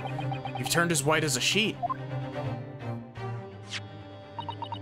It's this autopsy report, Mr. Naruhodo. The one from 10 years ago.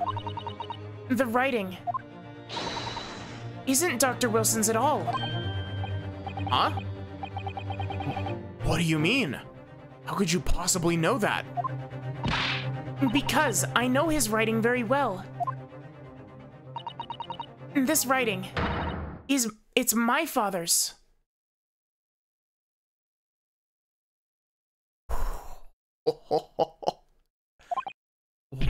What? Professor Mikotoba's? Indeed, it's true. And now you know, my dear fellows. No, I don't know anything. What on earth does all this mean, Mr. Sholmes? It's the idea that's slowly forming in my mind. It's just too extraordinary to believe. Please, you have to explain.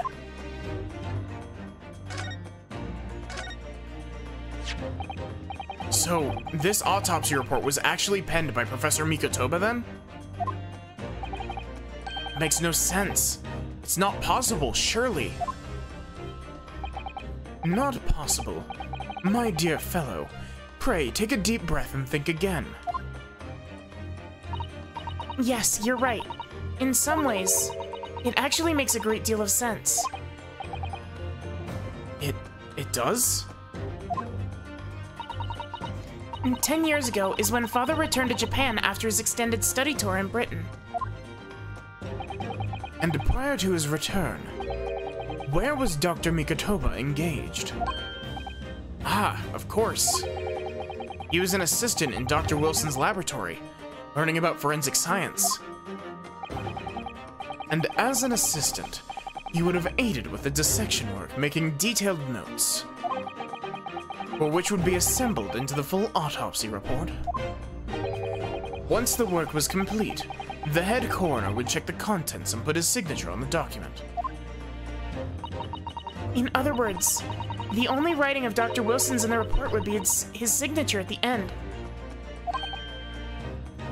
See. So Iris got the wrong end of the stick, you mean? She saw that and assumed the whole report had been written by Dr. John H. Wilson. Which is very understandable, of course. A complicated situation.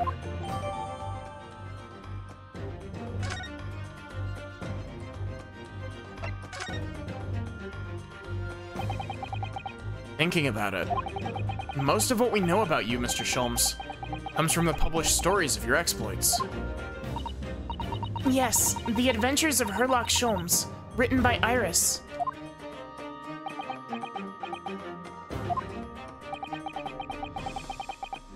You really have no way of knowing what's fact and what's fiction. Most troubling for you, my dear fellow, I'm sure. So what about this supposed partner of yours? Did he really exist or not? Ah, you've come straight to the point, I see. And please come straight to the answer. I believe Iris explained it in one of her installments. He was a trusted comrade, and the only person I could truly have called a friend. And did this partner of yours truly make a record of all your cases? Are his notes really stored inside that metal chest? Absolutely, my dear madame. Absolutely. So, where's your partner now? We rarely meet. You see, he lives on the other side of the world.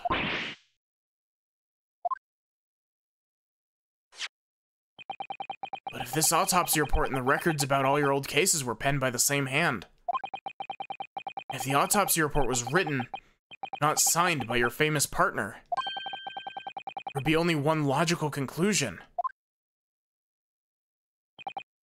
Pray, impress me. Your partner would have to be Yujin Mikotoba. In other words, Miss Susato's father. Upon my word, Mr. Naruhodo. Yes? You're coming along wonderfully. You've hit upon the method at last. You've finally grasped the art of deduction. You mean to say, Allow me to introduce you to my great friend and partner, Mikotoba. Professor Mikotoba.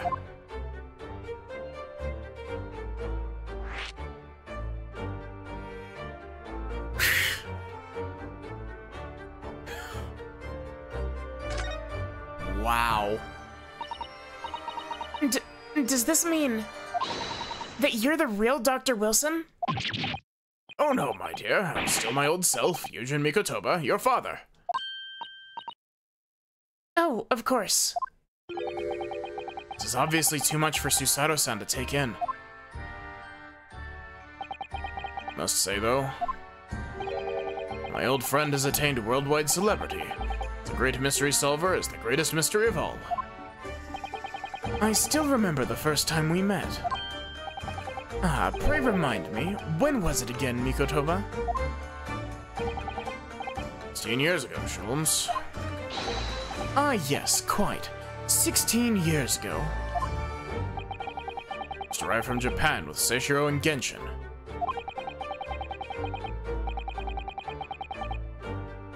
I was in search of lodgings close to the hospital, some comfortable rooms at a reasonable price. But rents are devilishly high in that particular area.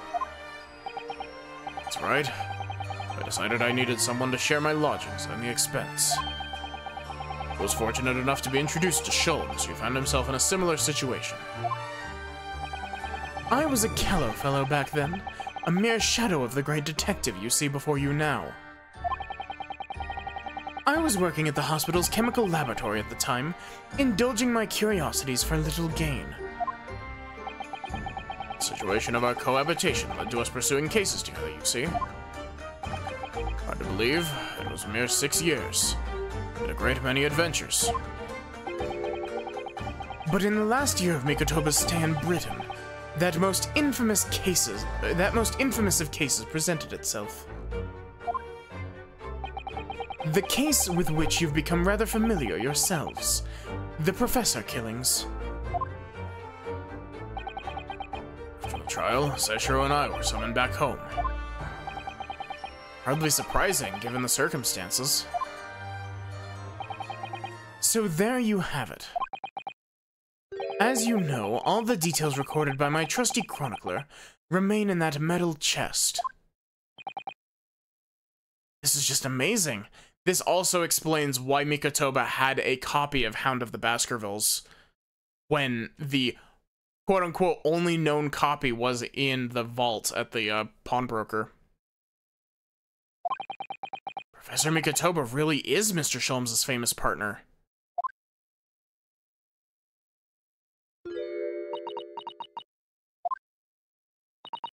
Father. Goodness, my dear. What a cutting look.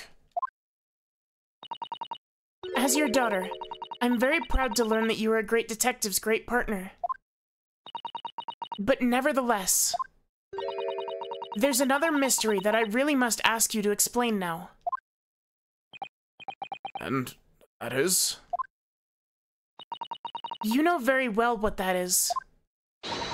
The unresolved matter of Iris's father.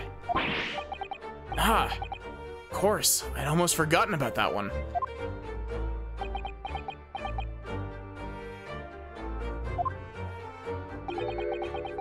Should have seen this coming, I suppose.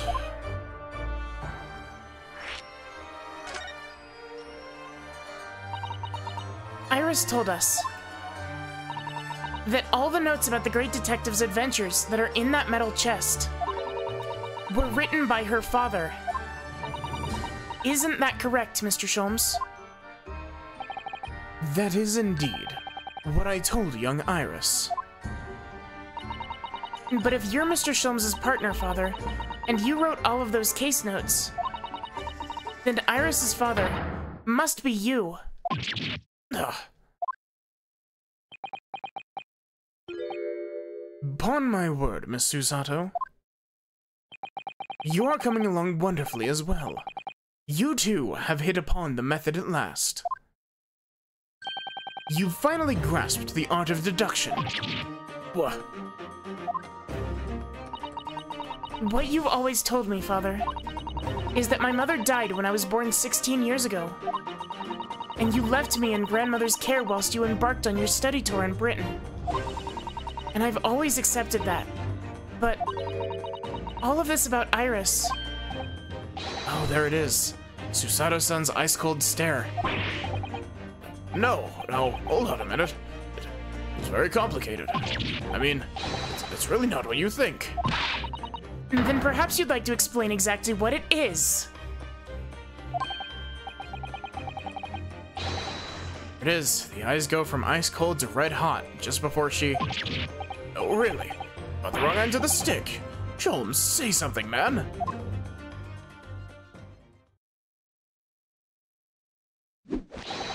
That's quite enough, my fiery fellows. Mr. Sholmes, when did he get all dressed up? Whilst I don't like to interrupt this exciting exploration of the past,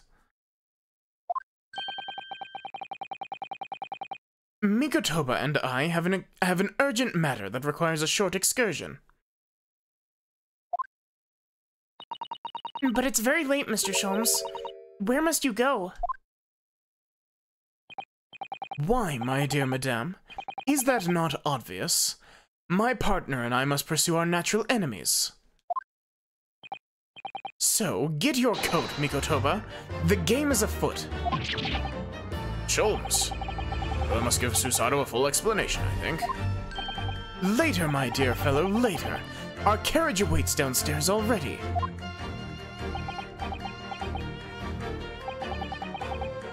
Haven't changed one iota, have you? I mean, really, I was at our home after 10 long years. When I open that chest in a fit of nostalgia, I quite inexplicably pass out. As if that weren't enough, I eventually regain consciousness and plunge straight into all this. Father, please. Go with Mr. Sholmes now. What? I've no doubt that whatever happened, you're acting in everyone's best interests. I trust you, completely.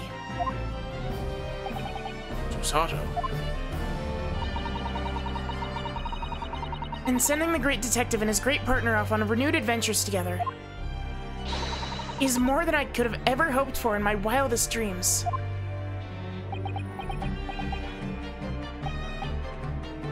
Well then, we'll speak again later. So, I believe your own work is done for the day. I wish you the best of luck for tomorrow. Yes, Naruhodo, good luck in battle. Reaching a decision. Decision? Whether I go back to Japan, I suppose. Yeah, same. So much happened that day that I barely knew what to do with myself. It would only be later that I'd come to realize how amidst the chaos I'd unleashed were all the clues I needed to finally unearth the truth. And that all the turmoil was necessary to give me the resolve to see everything through. He said the thing, he said resolve. That's the name of the game, the Great Ace Attorney 2 Resolve.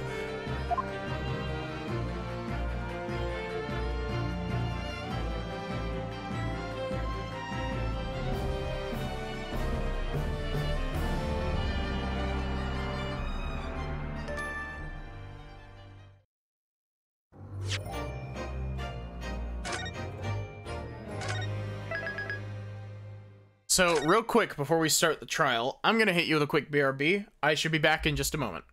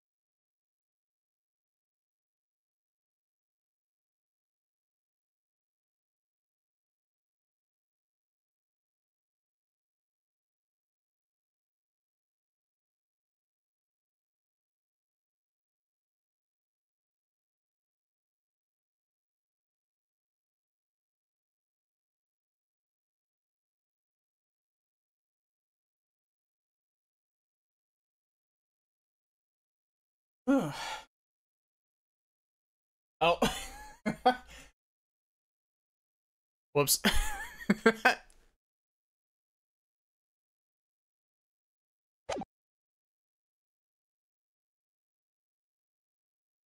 Oh shit, that was the end of the...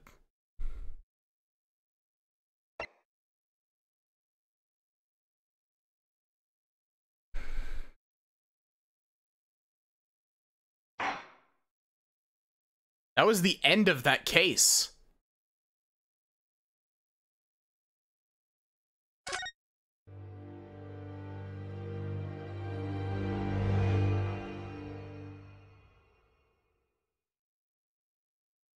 I didn't catch it. I thought it said to be continued.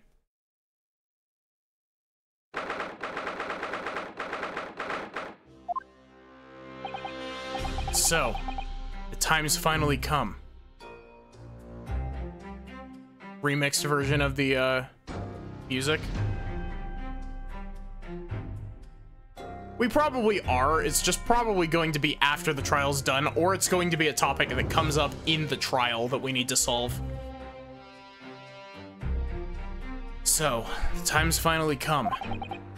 Today, we unravel everything. I'll be counting on your support more than ever today, Miss Susato.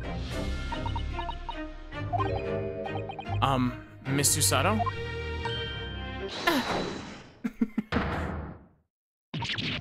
Oh no. What's the matter, Mr. Naruhodo? Nothing? Just saying that I'd be relying on your support today, but... I'm so sorry. Of course, I know I can be rather incompetent at times, but... I shan't let you down. Do you mind helping me to my feet, then? Oh dear, I'm really very sorry. I swear, my room can't decide if it wants to be scalding hot or absolutely freezing cold. Susato-san isn't her usual self at all. That's hardly surprising, I suppose. She's just found out that her father is the partner of a world-famous detective. Not to mention... Good morning, sir.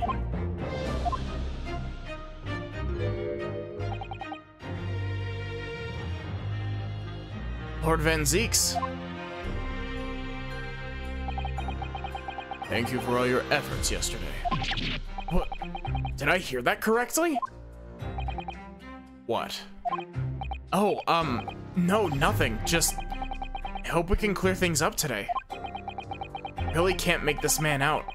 His face says I hate you, but his words are almost jovial today. In fact, he hasn't been very Reaper-like at all since this all began yesterday. Lord Van Zeeks isn't the Reaper, Mr. Naruhodo. Good point.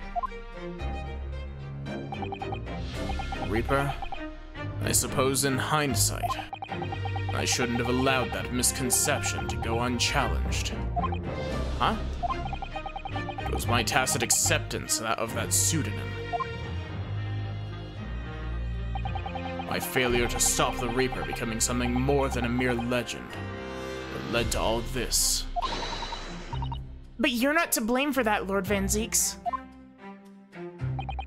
It's only because serious crime in the capital dropped off so sharply when the public started calling you that. That's why you didn't say anything, isn't it? To be frank, I'm not sure that was the sole reason. What do you mean? There was a rumor at the time that the Reaper was really the ghost of my late brother. That having been slain by that evil killer, Lint's restless spirit returned to some sort of demigod. Wield a deadly blade of justice where I, by dint of the law, could not. Yes, we've heard that story too. When I lost him, I felt as though I'd lost my guiding light. I didn't know where to go or what to do. So, in some small way, I wonder if perhaps those rumors made me feel his absence a little less keenly.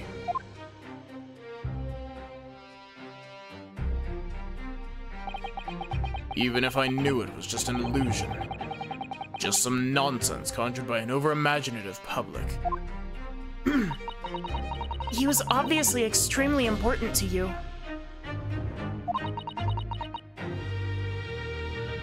Lord Clint Van Zeeks. There's some pretty serious psychological trauma happening in these games, especially in the first Ace Attorney game. Like 1, 3, and 5 all have some really fucked up stuff happening to some of the main characters. Never actually played one. I unironically, even though you're watching this and getting spoiled on it as we go, I highly recommend, if you like this type of writing, pick up the Ace Attorney trilogy. Ace Attorney and psychological trauma go together like peanut butter and jelly. Like, yeah, if you like the writing style of this, pick up the Ace Attorney trilogy and give it a shot. Like, genuinely. Just make sure that it's the original trilogy, because you want to start with 1, 2, and 3 instead of starting with the Apollo trilogy that's 4, 5, and 6. At the very least, the fourth game kind of relies on a bit of... It's kind of a new starting point, but not sure it's your sort of game. I think that these games make fantastic background noise for, like, if you're working on a project. You get a streamer to, like, read out all of the dialogue, and it's just, Well, what's important now is uncovering the truth. That's all that matters. I know that you didn't take anyone's life. And I intend to prove that beyond a shadow of a doubt in court today. I never thought I'd say this, but I can see it in your eyes. That burning desire to cut through all the lies and deception. I can't deny it any longer. You are a lawyer of absolute integrity. Thank you. Now tell me, why do I detect the scent of expensive tea leaves in the air? Oh, Iris, when did you get here? Oh.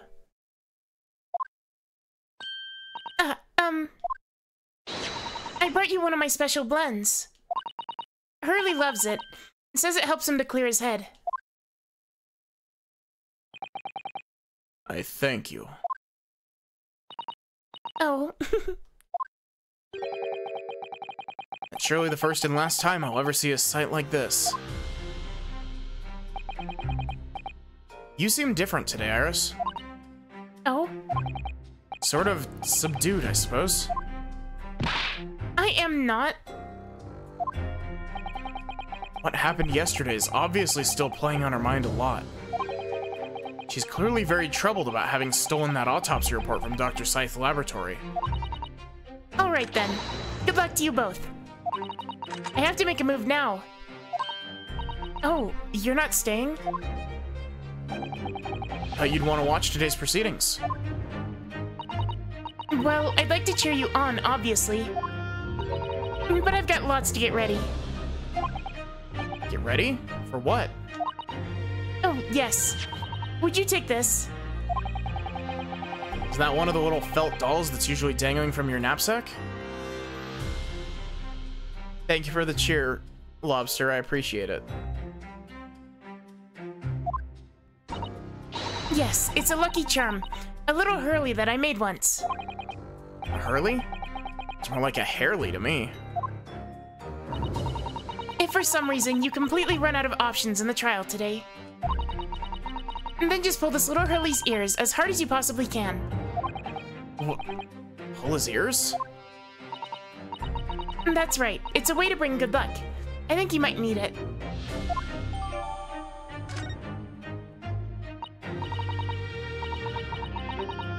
You think that we'll need this luck? Or You think that what we'll need is luck. I just sneaked a peek inside the courtroom. And it seemed very different to normal. Yes, it would seem that a certain someone has decided to pull out all the stops. What does that mean? What about Mr. Sholmes, Iris? I don't know. He was out all night and he hasn't come home by the time I left this morning. Oh, I see. Was Professor Mikotoba out all night too, do you think, Miss Usato?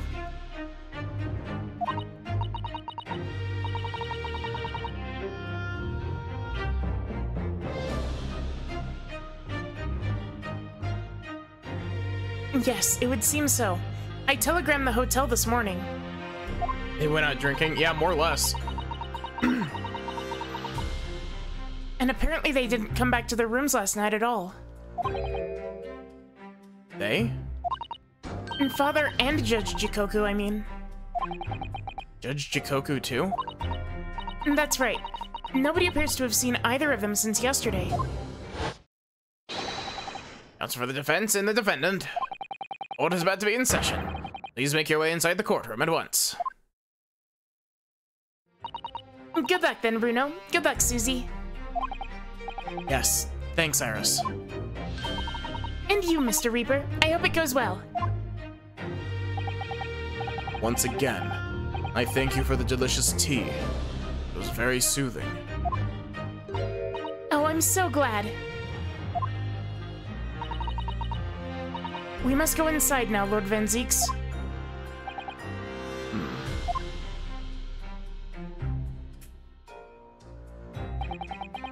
Lord Van Zieks has always been the formidable prosecutor I've had to lock horns with in court. But not today.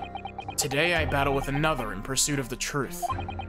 My best friend, Kazuma Asogi, who I trust more than anyone else in the world. Now I understand what it was that drew me here to Britain all those months ago.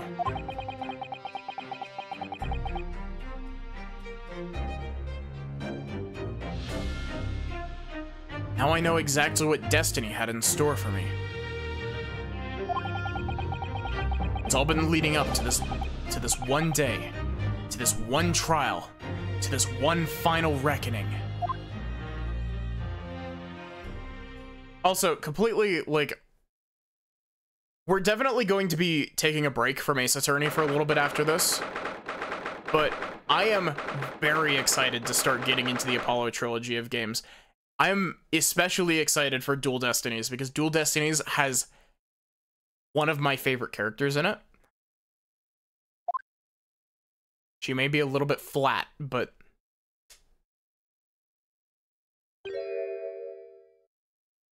just a little bit. Only a little bit. Feels even more oppressive here than it did yesterday. Their cold stares piercing me like knives from all sides today.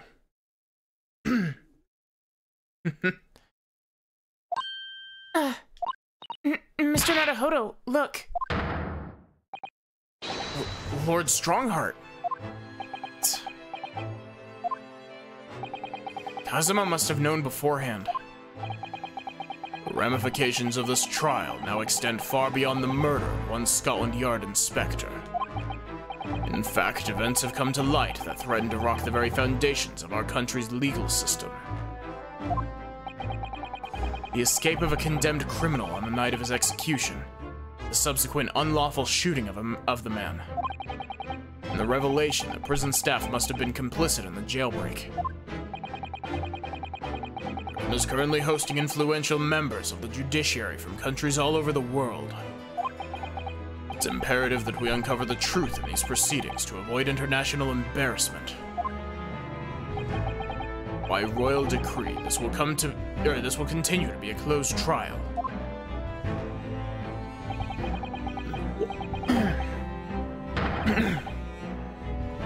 And one over which I, male Strongheart, exercise total and unequivocal authority.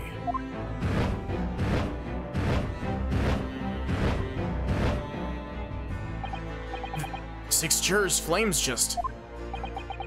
As was the case in yesterday's proceedings, those here present in the public gallery are distinguished members of our judiciary, assembled to bear witness to a fair judicial process.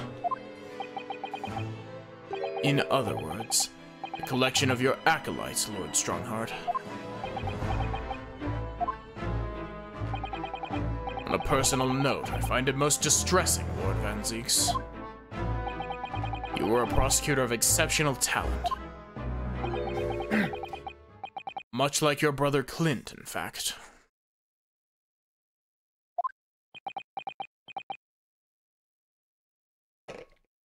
I really hope that we get to take him down a peg. He really deserves it.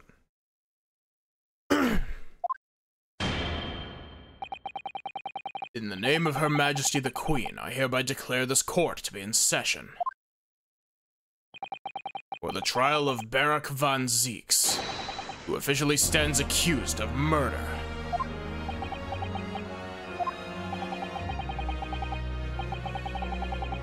Counsels for the prosecution and defense, are you in full readiness to proceed?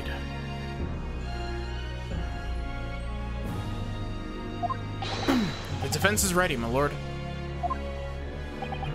As is the prosecution. Yesterday's proceedings brought to light a shocking and disturbing fact. There was a side to the victim, Inspector Tobias Gregson, that was unknown to his supporters at Scotland Yard. Yes, he was carrying out operations in secret, which Scotland Yard knew nothing about. And in those clandestine operations, he had an accomplice. Mr. Daily Vigil would be given the inspector's identification and present himself about the capital in order to establish credible alibis for Gregson. In that way, Gregson appeared to be carrying out his regular Scotland Yard work when in fact he wasn't. At the end of yesterday's session, Mr. Vigil, who had been suffering from amnesia, regained his memory. It would appear he buried his memories of the time deep inside himself as a means of self-preservation. Because while he was engaged as chief warder at Barclay Prison, he abetted the convicts' escape. Mr. Vigil is currently recuperating at St. Sinners. He's recovered enough to give a signed statement about his movements the day prior to the incident. He's formally admitted to posing as Gregson whilst investigating the Red-Headed. Oh gosh.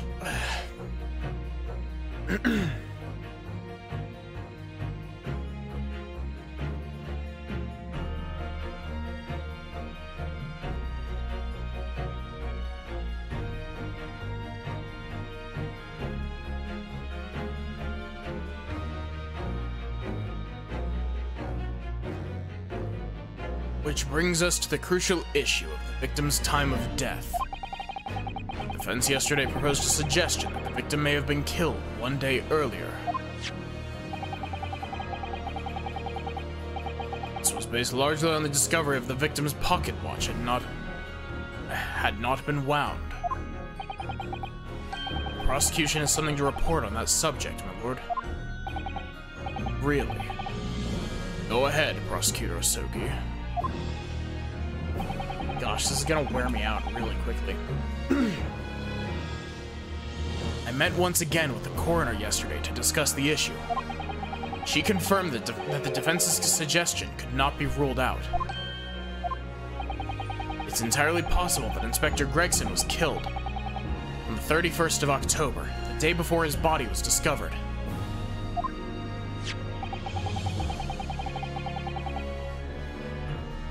He did the thing! I was taking a sip of water. He did the thing!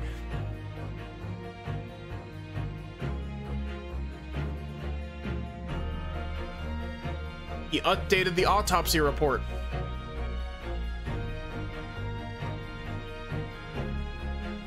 I have here an updated autopsy report that includes the amended details. Gina's salary, no! But the official opinion of the investigation team was made clear yesterday. The The time of death was 5 p.m. on the 1st of November. There are indications of an attempt to disguise the real time of death, however. It seems that the natural decaying process of the victim's body may have been slowed by keeping it chilled.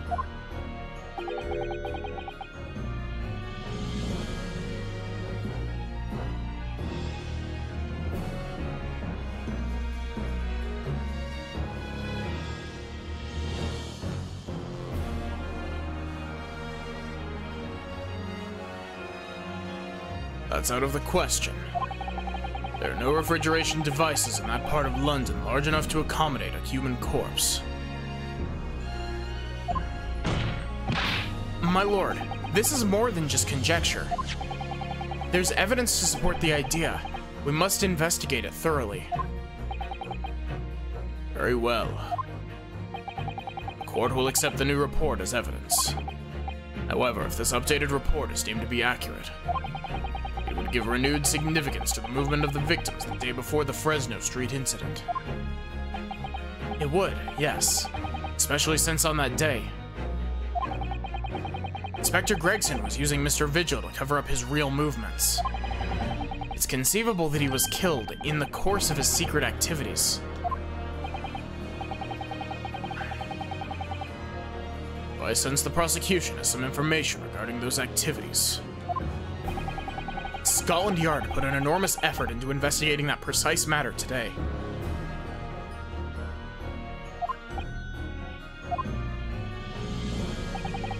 I think we should begin by presenting the results of that investigation work. So the prosecution calls its first witness now.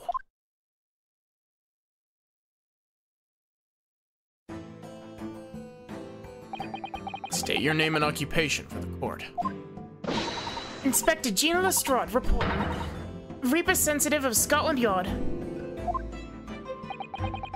Self-conferred rank, but never mind. Gina? Again?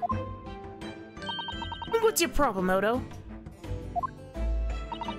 What's with that Gina again look, eh? The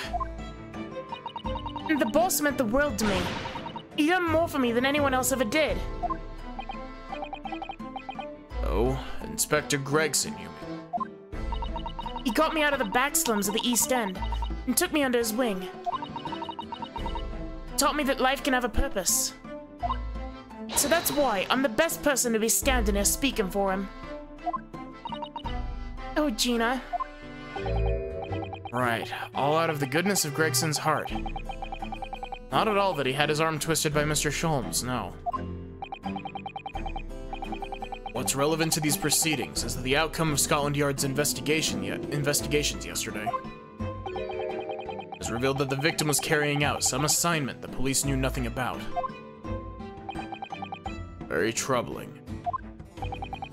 That face. Lord Strongheart knew. So, Inspector Lestrade. Let's hear exactly what it says in that report. Coming right up, sir.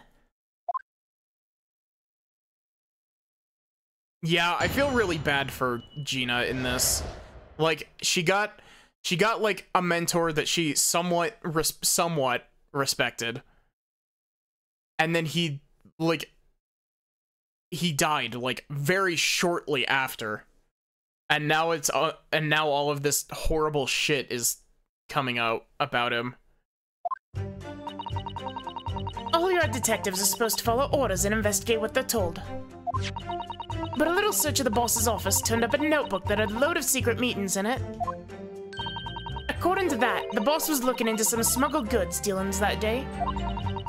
It looks like it was a big job and all, but the coppers weren't onto it yet. What matters most is there's witnesses what saw the Reaper in that place too.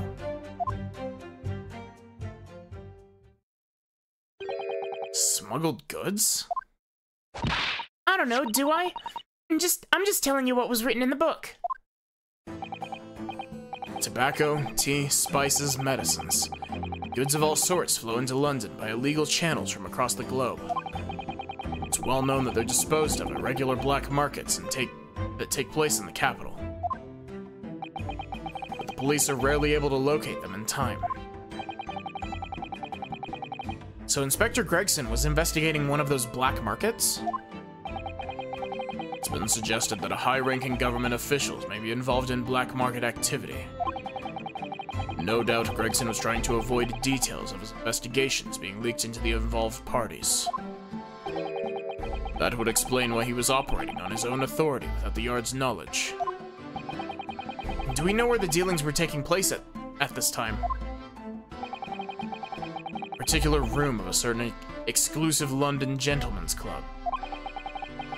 The day in question, the accused is known to have been there. That's the conclusion of Scotland Yard's investigation into the matter. It can't be. We haven't heard anything about any of this. Members of the club have testified to it. No question. The accused, Barak van Zieks, was present. That would be very significant testimony. Oh my, but... Lord Van Zieks has made no mention of this at all. In short, Lord Van Zieks had ample opportunity to murder the victim. Very well then, counsel for the defense, begin your cross-examination.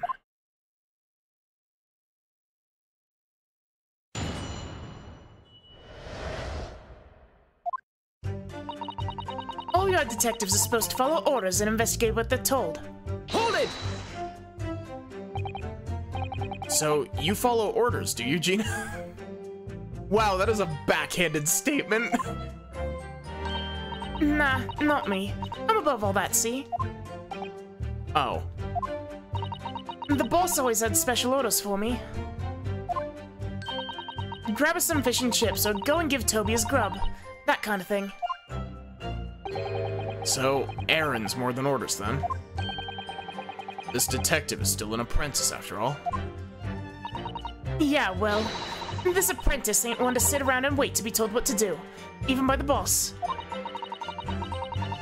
That's why I've been doing my own investigations into what happened. Didn't find much at first. But a little search of the boss's office turned up a notebook that had a load of secret meetings in it. Oh, whoops. Hold it! So you went through Inspector Gregson's things. Yep, as part of the independent Lestrade investigation. I'm sure your superiors would be delighted that you're taking the initiative. And so I snuck into his office when no one else was about. Because if anyone at the Yard had seen me going in there, they'd have turfed me straight out onto the street. It's sounding less and less like an investigation and more like something else. Odo, I got Iris's help to plant a pipe bomb in Gregson's desk, so that whenever the other investigators come, they get blown to smithereens. It's a foolproof plan, ain't it? Prosecution understands that it was this very detective who discovered the notebook. You got that right. Nothing gets past Inspector Lestrade and her trusty assistant, Chief Inspector Toby. We found it in his desk drawers that had a false bottom. That's impressive. So then I went to hide myself where no one could find me, so I could have a butcher's at what was written in it. Because if anyone at the Yard had found me out, they'd have turfed me straight out onto the street.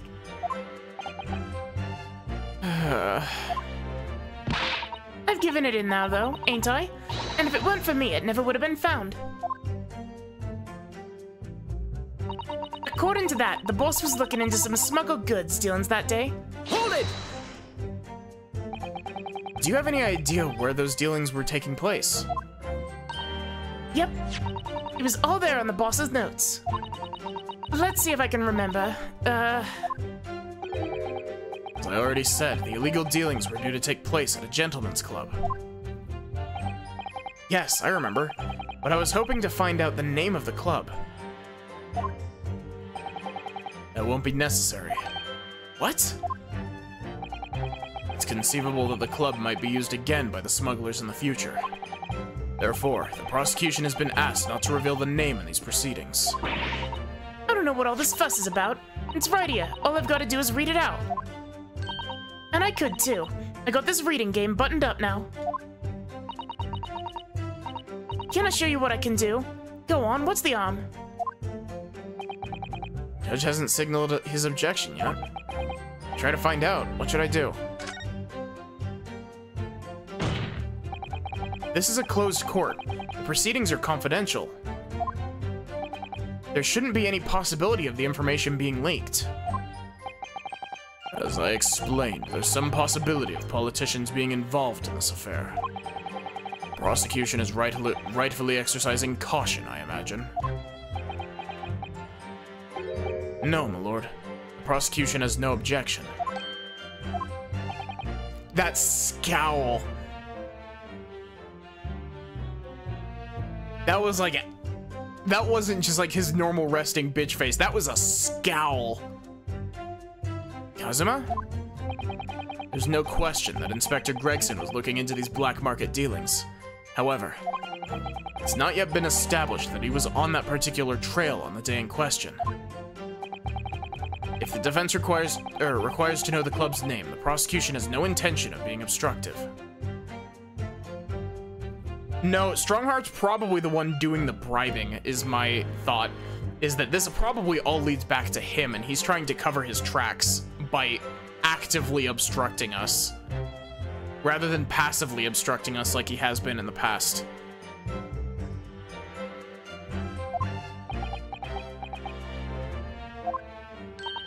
Right then. I get to show off my reading skills. Apparently, the smuggled goods deal is gonna happen at the gentleman's club called the Groose. Hold it! Where have we heard that before? We've heard that before. The Groose. What sort of a club is that? It's a club for guys with flaming red hair and big pompadours.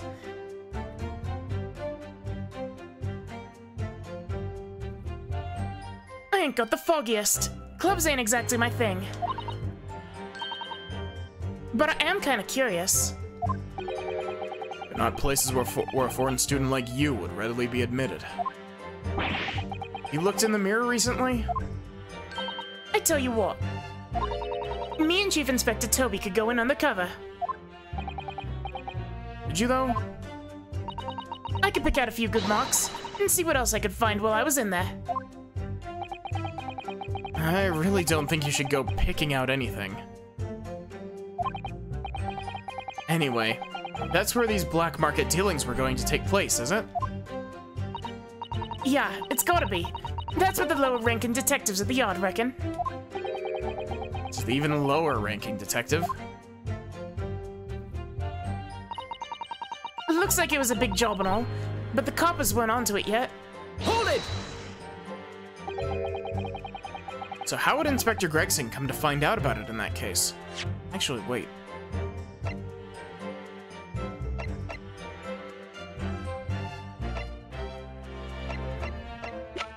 Where have we heard the name the the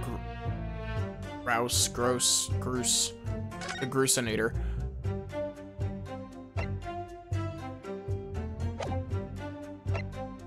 Where have we heard that before? And there are details of a whole raft of cases dating back years on here, aren't there? This paper from 10 years ago is browning from age, look. Out of interest, the most recent thing here appears to be this newspaper cutting here. Oh, it's the same red-headed leg, do you remember? Hairpiece. Why was that unchecked?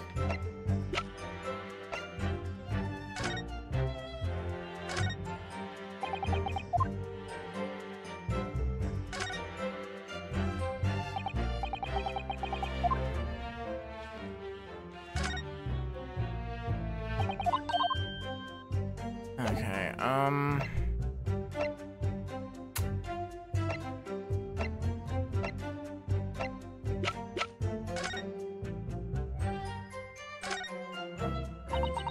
What a charming little rabbity version of Mr. Sholmes. Do you suppose this is how Iris sees him? Are you all right, Mr. Naruhodo. Your eyes are veritably boring into the poor doll's ears. Oh, sorry. I was just wondering. What do you suppose would happen if we were to tug its ears with all my might right now? I'm sure we'll find out when the time is right. To become a proper gentleman, you must really learn stoic patience. I want to know. Knowing Iris and Sholmes, she's probably hid evidence in here. And we're basically gonna rip the doll open and it's gonna have some piece of crucial evidence. What about the advert? The advert is only for the Redheaded League stuff.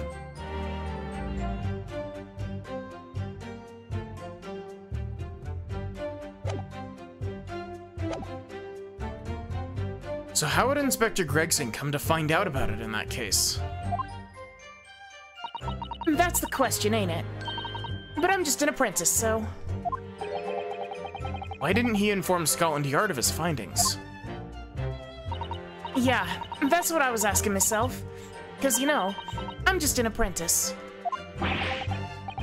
When it suits you, yes. Anyway, the point is, something went on at the club, no question. Can't say that for certain, though, surely. What matters most is that... there's witnesses what saw the Reaper at the place, too. Oh, whoops. So that's all I've got to work with. Tina's not holding back with that ice-cold stare of hers, is she? I really don't know what to make of all this. Lord Van Zeeks told us that he was investigating Inspector Gregson. But he never once mentioned that he met the inspector the day before the incident. You don't think Lord Van Zeeks could have been lying to us, do you? It's not the only way to explain this. Oh. Everything Lord Van Zeeks has told us is true. And there must be a mistake in this testimony somewhere. You mean there are details we've yet to uncover? Exactly. A clue, perhaps, that even Gina hasn't noticed. That's what we should be looking for here.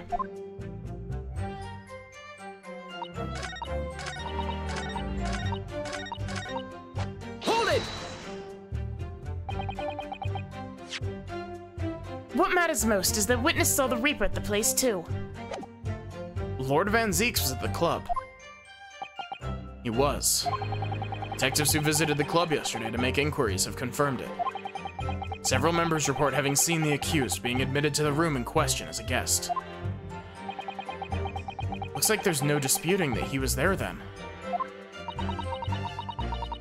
Well, we know that Lord Van Zeeks was investigating Inspector Gregson, don't we?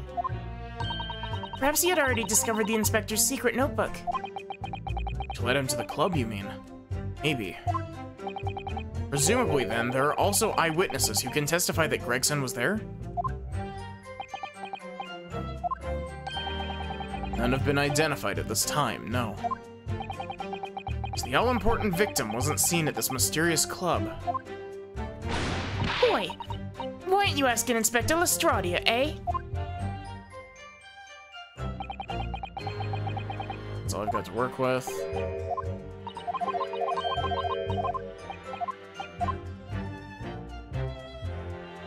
Okay, so,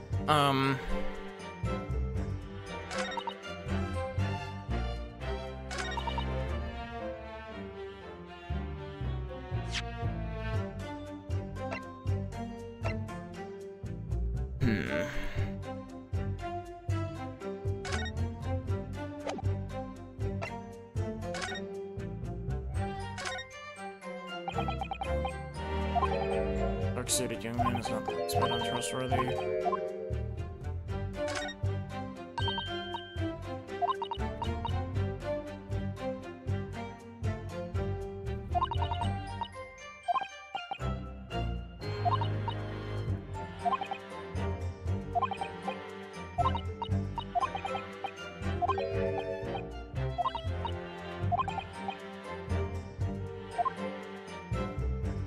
Okay, so... Objection! Okay. I've read about these clubs that exist here in Britain. As I understand it, they're places where well-to-do gentlemen socialize with friends and colleagues. I don't imagine for a second that a foreign student like you would be admitted. Seriously, is your mirror cracked or something? We do know for sure that the contraband dealings were definitely happening at a club called the Grouse. Police are currently looking for evidence, but haven't found anything definitive yet. And I'm sorry to say that they probably won't. What do you mean by that? I mean, the place Inspector Gregson was secretly going to visit on the 31st of October may not have been a gentleman's club at all. You're showing a very irreverent attitude toward our country's police there, Counsel. If it wasn't a gentleman's club, then what was it? A steamship. You think it's a ship? I have the evidence to prove it. Here. Let me see that. This dark-suited young man is not in the least bit untrustworthy. The other side, my lord. Be more specific next time. This would appear to be a ticket for passage upon a steamship, yes. The SS Grouse. Ross's loss. Objection! So there's a steamship named the Grouse that happens to share a name with the club. But I'm afraid to say, there's a flaw in your logic there. How? Look at the ticket. Notice the date of arrival in port. Ship arrived at the port of Dover on the 1st of November. Ugh. The day on which the sound like a gunshot was heard in Fresno Street. In other words, on the day in question here, 31st of October, when the victim was on his clandestine mission, that steamship hadn't yet docked on British shores. It would certainly make an undercover investigation somewhat challenging. Objection! The fact that the steamship hadn't yet reached Britain substantiates the defense's assertion that the victim was investigating the SS Grouse on the day in question. Then show your evidence for that assertion. Very well.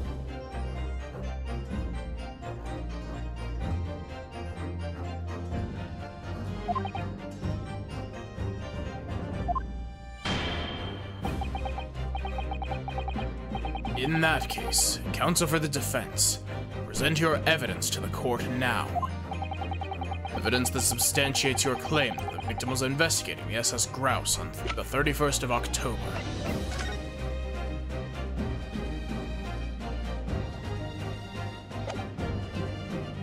Take that! What's this? Passport for travel issued to the victim. Dated the 31st of October. What are you suggesting? I'm suggesting that just one day before the inspector's body was discovered, there's a distinct possibility he wasn't even in the country.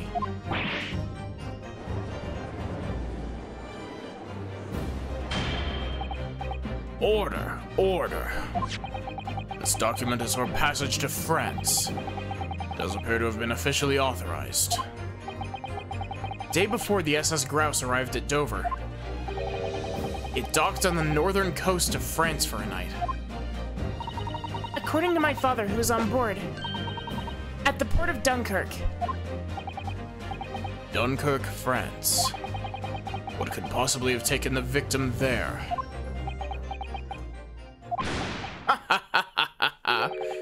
I'm impressed, Ryunosuke Naruhodo.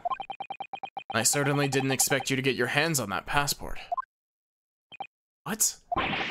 You mean, you knew about this? Prosecution's strategy for this trial has been laid down by the Crown Prosecution Office. On the day before the incident, the victim was investigating contraband dealings at a London club. That's the outcome of Scotland Yard's investigations, and the line the prosecution has been asked to follow. Personally, I don't agree. I think the prosecutor's office is trying to hide something. What? Now that you've expertly disproven their assertion, I intend to reveal what I believe that something to be. What are you playing at, Prosecutor Asogi? Courtroom is a forum for the truth, my lord. Which is why it's my duty to present all the facts without exception. Let me guess. This was your intention from the outset, wasn't it? The reason Inspector Gregson secretly made his way into the steamship docked in France on the day in question was to carry out a mission for the Reaper. The Reaper?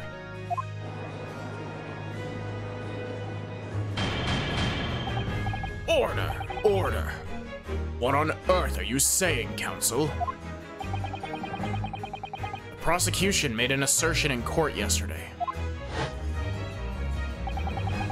Inspector Gregson was investigating the identity of the Reaper.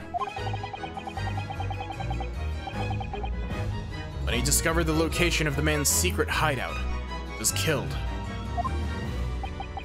As I'm sure everyone can imagine, by the Reaper's hand. But in reality, the truth is the opposite of that. What? Inspector Gregson wasn't investigating the Reaper at all. He was, in fact, acting for the Reaper. So, you're saying the mission he was undertaking was... obviously, an assassination.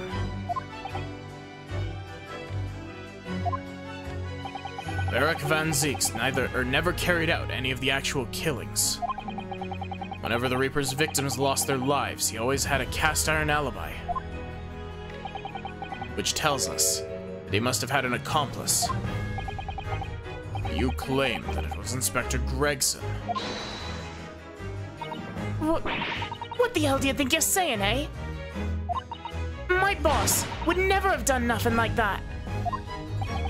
And yet, when you consider all the facts, it all makes perfect sense. No, it can't be. We also arrived at the same conclusion, didn't we? That Inspector Gregson was operating as the Reaper. And so, there's no way that the person giving him his orders, Lord Van Zeeks. No, the true Reaper is somebody else. Eric Van Zeeks is not the Reaper. Predictable response from someone who's advocating for the man. And even if it's true that Gregson was operating as an agent of the Reaper, the suggestion that he went aboard the SS Grouse on an assassination mission doesn't follow at all. Oh? You have some solid reason for doubting the assertion, do you, Counsel? Absolutely. It's very simple. On the day in question, nobody was killed aboard that steamship. Professor Mikotoba and Judge Jikoku were on that very ship. If someone had been assassinated, I'm sure we would have heard about it. Pfft. What's so funny? You're right, of course. No suspicious deaths were reported on board the ship. But I think perhaps you've missed the point. That's precisely why Inspector Gregson himself lost his life. What? Gregson did board the SS Grouse that night, with the intention of dispatching his mark.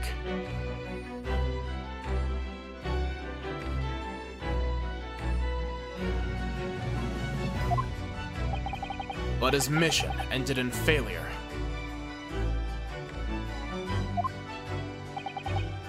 Failure? It seems that the defense hasn't yet grasped a very important detail here. What are you talking about? What detail? Inspector Gina Lestrade. Eh? What? Victim's notebook that you read an excerpt from earlier. That doesn't contain details of secret investigations at all. It describes 10 years of assassination plots to be carried out by the Reaper of the Bailey. You're lying. Even if all them bludges what got taken out at it coming. The boss weren't the Reaper. Poor Gina. There's no question that Tobias Gregson was heavily involved in the Reaper's activities. You may just be an apprentice, but if you spent any time at Scotland Yard, you must have heard the rumors. I ain't heard nothing, and I don't believe a word of it. Then testify again, as a representative of Scotland Yard. Consider it your chance to defend your boss. I don't... I concur. The witness will give a new formal testimony. Miss Lestrade, you will tell the court everything you know about Inspector Gregson's secret notebook.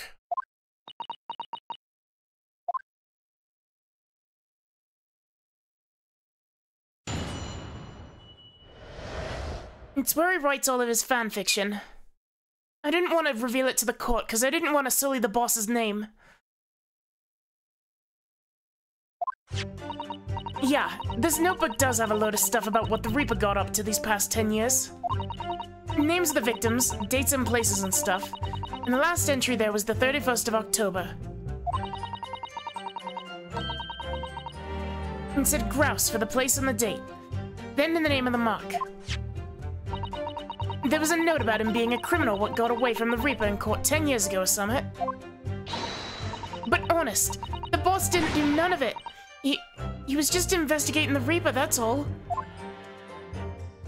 Gregson wrote Van Zeek's and Hairbrain fanfic. Keep personal opinion out of your testimony, witness. We require only established fact here. This must be so hard for her. You can't deny it now, surely, Ryunosuke Naruhodo. What can't I deny?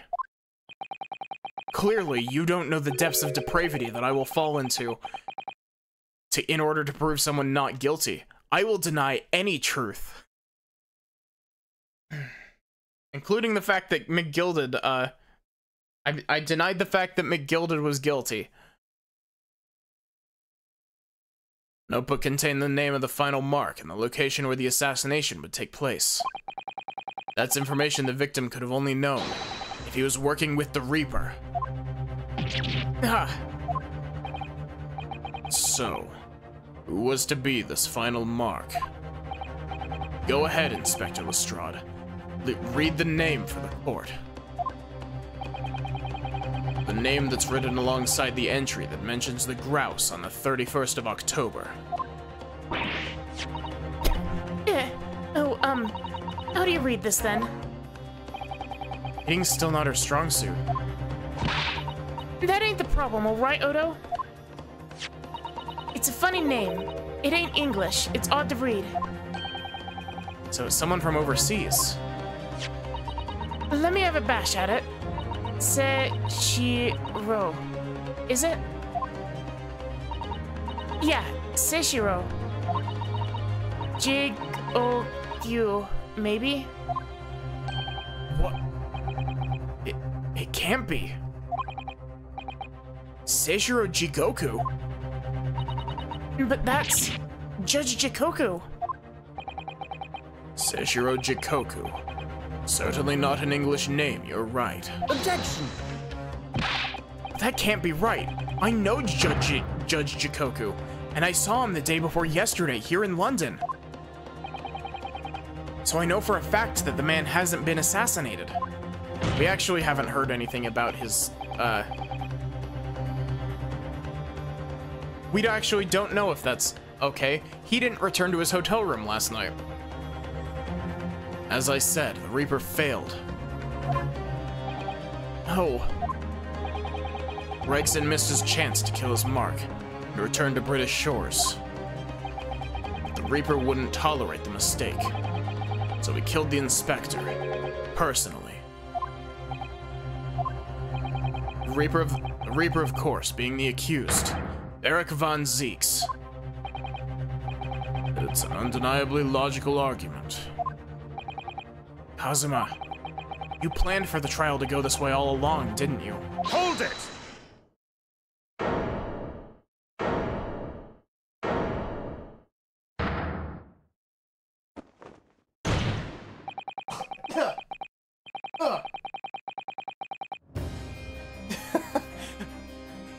I took a sip of water, and I wasn't expecting a random boot slam out of nowhere.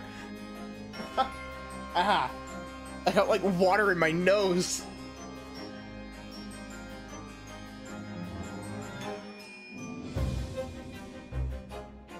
Ah.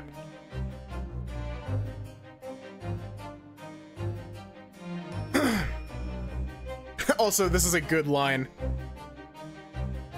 Pray forgive the discourtesy of filling my hallowed chalice whilst I stand accused of murder. Lord Van Zeeks. The accused has no right to speak uninvited in court. You will return to the dock. I say nothing of whether or not I am the Reaper. That is the task of this court to decide. But there is one thing I can say unequivocally.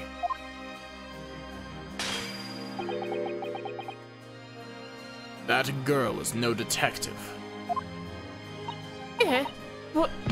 Nah, that's right, I ain't. I'm an inspector. Repeating rumors heard around the yard. Reading entries from a notebook of unconfirmed origin. That's not testimony. It's practically a script. No doubt the rest of this trial will go exactly as you've clearly planned. Your hatred of me is understandable. In your mind, I'm sure I'm the Reaper, who sent your father to the gallows all those years ago. But you're in danger of becoming a far more sinister Reaper yourself, by attempting to have me condemned with this feeble excuse for testimony. What did you say? Mr. Naruhodo, this is our chance. My lord, the defense requests that the defendant be allowed to speak. He may be privy to important information relating to the testimony just given by the witness.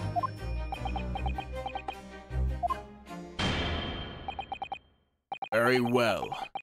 I'll make an exception and grant the request. The defendant may remain in the witness stand for the cross-examination. Then allow me to toast the court's impartiality. Don't raise your glass in my direction, sir.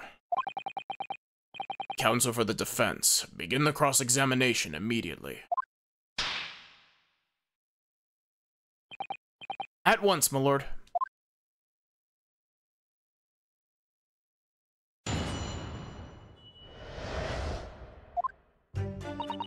Yeah, this notebook does have a load of stuff about what the Reaper got up to these past 10 days.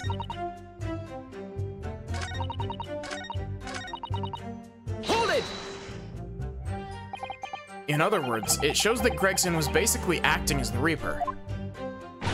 Not you and all. That ain't the only explanation, is it? He could have been investigating the Reaper in secret, and that notebook said what he found out. If I may. When originally people began referring to me as the Reaper, I didn't object. I believe the power to intimidate London's criminal classes into compliance with the law to be beneficial. But you carried out your own investigations into the true identity of the Reaper, didn't you? Yes. Those investigations proved conclusively that Gregson was one arm of the Reaper. One arm? What are you on about? The Reaper's victims were all extremely shrewd criminals at the top of their game. There's simply no way one person could have taken it on alone. The Reaper is an organization, with you at its head.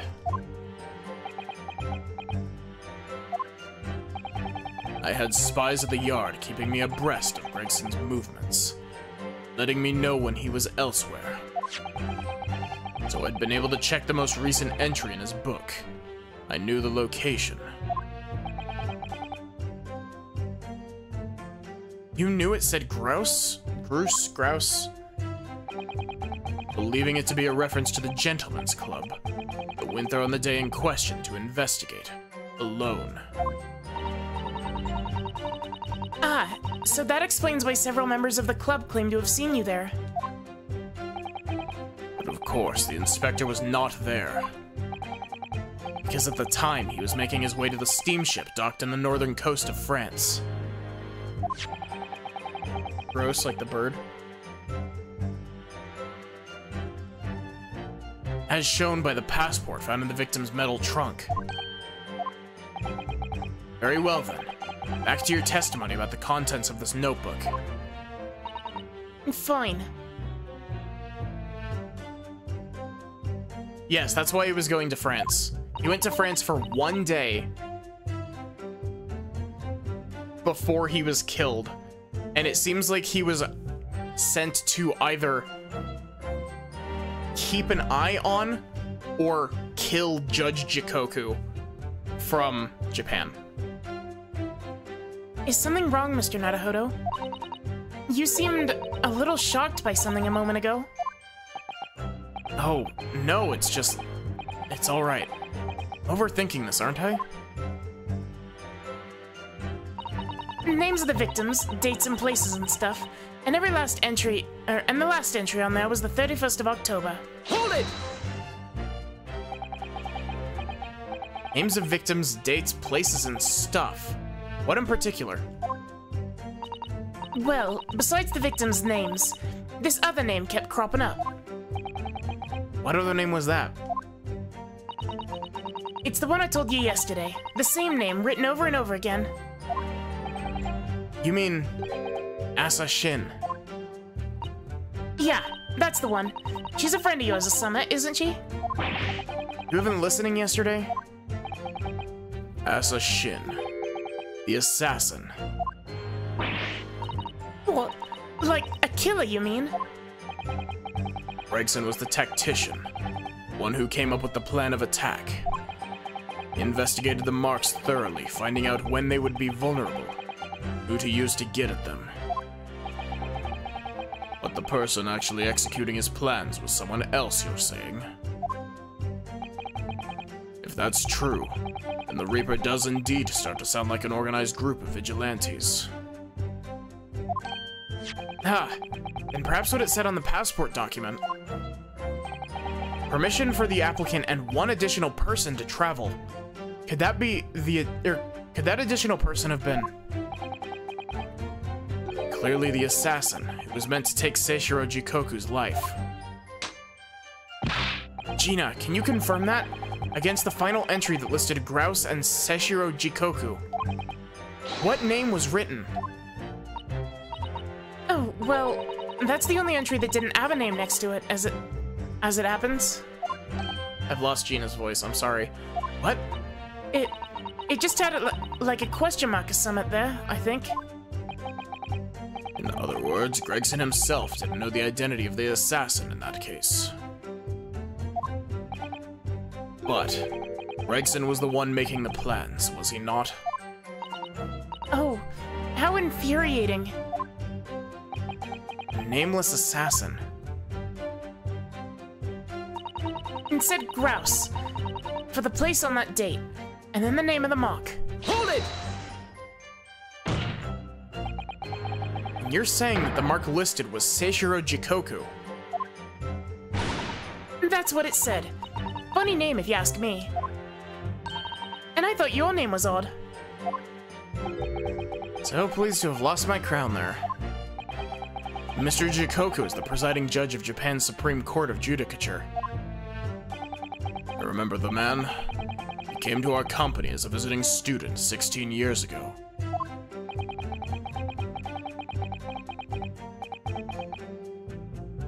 Studying international law and diplomacy under your tutelage, Lord Strongheart. That bearded young fellow was a very able man, I must say. So Lord Strongheart was Judge Jikoku's mentor. If I'm not mistaken, he returned to Japan 10 years ago now. 10 years ago, after that fateful case. Precisely. In the aftermath of the Professor case, his reputation was his repatriation was organized immediately. It's a mystery why such a man would be listed in the inspector's notebook. I didn't think it was possible, but the mutineers got even worse now. Maybe I'll just keep talking. There was a note about him being a criminal and what got away from the Reaper in court 10 years ago or something. Hold it! What do you mean, a criminal? Judge Jikoku is no criminal. Well, don't ask me. I don't know nothing about it. Oh, do you remember what Father told us? That Judge Jikoku did once appear in court here in Britain. It's related to the Professor case, I'm sure. It was related to the Professor case, I'm sure. Yes, of course, you're right. Seshiro's trying to mitigate Genshin's guilt, so he took to the stand to testify. But he got a little carried away and, actually managed to break the witness stand. He also said some contemptuous words about the British Empire, for which he was charged.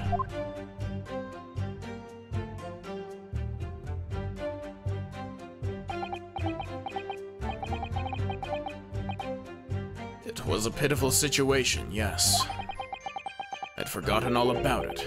I prosecuted that trial too, as it happens. You did?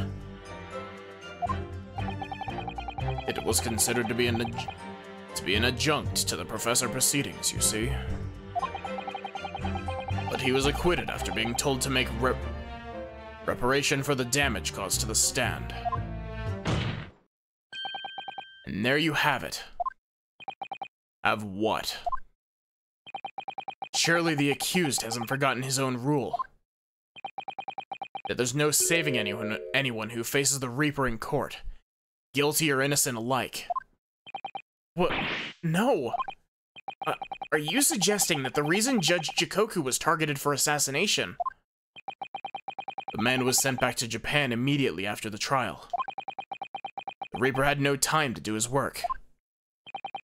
But then, 10 years later, the mark returns to Britain once more. Perhaps now you start to see just how vindictive the Reaper is. Come on, that's absurd! To take someone's life for that? Isn't the whole premise of the Reaper absurd? Killing those who have been found innocent? Clearly the rules by which the man operates are beyond a sane person's comprehension. But...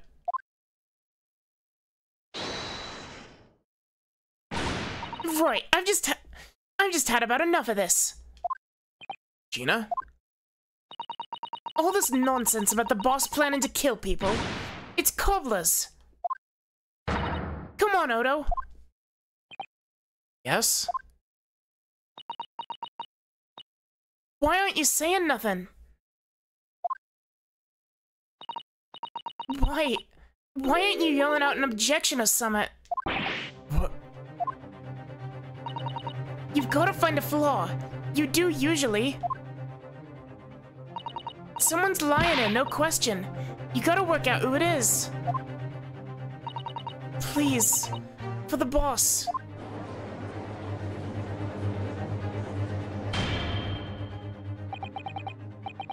That outburst was an insult to the court and your own testimony. I might have known that a common pickpocket from the back slums couldn't make a detective. When this trial is over, you will forfeit your warrant card, Miss Lestrade. Is that clear? I've had it with the lot of you. It's lies, every bleeding place you look in this world, innit? Well, I've had enough. Gina. So have I. After that little speech of Gina's, I've made up my mind. To do what, Mr. Naruhodo? There was one point in this cross-examination when something that was just said just didn't sit right with me. One statement that seemed odd. Oh, do you mean... Not going to let Gina's plea for help fall on deaf ears.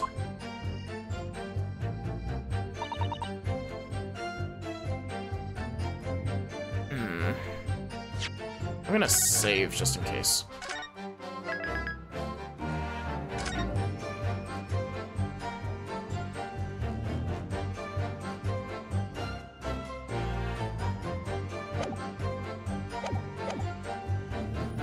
Come on, Odo, help!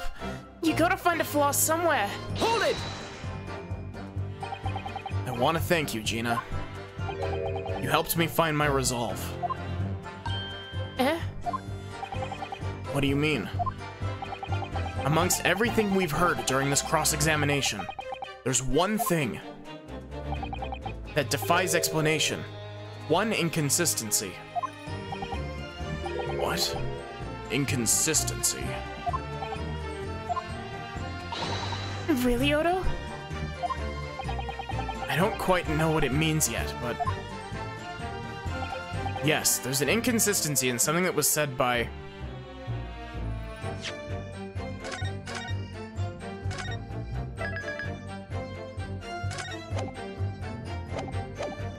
You know, I think it was Van Zeek's, but like, I want to point at Strongheart just because he's being an ass.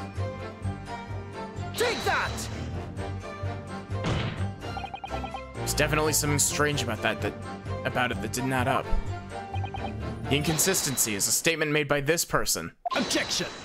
People can only be inconsistent with what they say if they actually testify. I like this. But in case you hadn't noticed, the person you're accusing isn't even at the stand. Spencer is unable to respond to that replication. Any further obviously deliberate obstructions to these proceedings will not be tolerated, Counsel. I just wanted to see what would happen.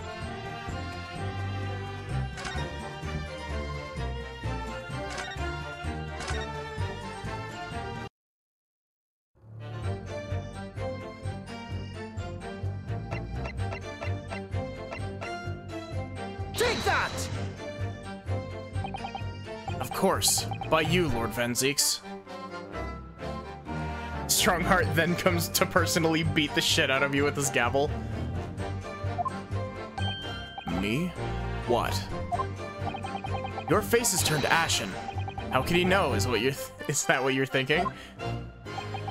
If my face is turned to ashen, it's because I'm thinking. How could he? I don't know where you're going with this, but maybe the evidence you're obviously about to show the court will clarify. In that case, the defense will present evidence to substantiate its claim. To which piece of evidence does this alleged inconsistency relate? What? Huh? I don't know.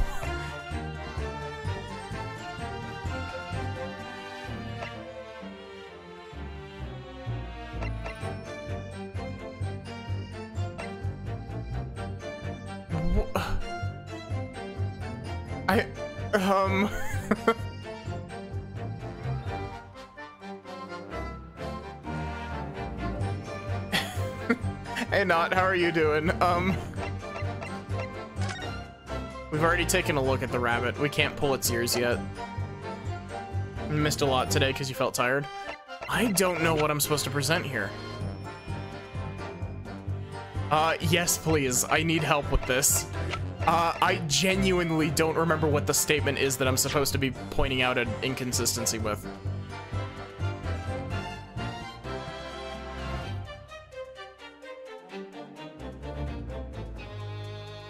This is like... Van Zeeks, you said something inconsistent.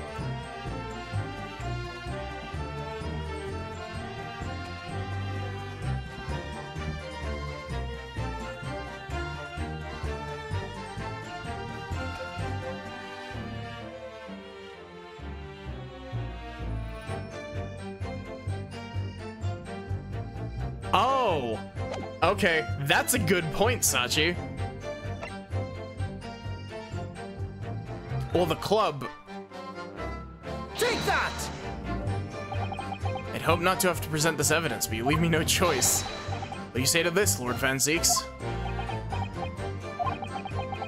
Your feelings were correct. Presenting that evidence was a mistake. I suggest you withdraw it. Sorry? Good advice. Because you've turned decidedly ashen.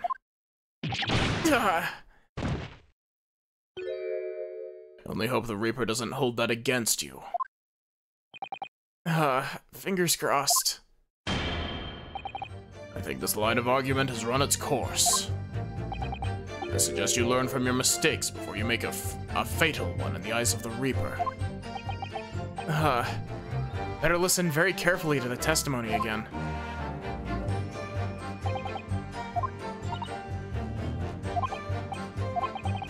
Georgina, nothing she hasn't already told us. There's no point in trying to get more out of her. Did you notice how Kazuma-sama reacted to Lord Van Zieks' words? He called him an even more sinister Reaper, you mean?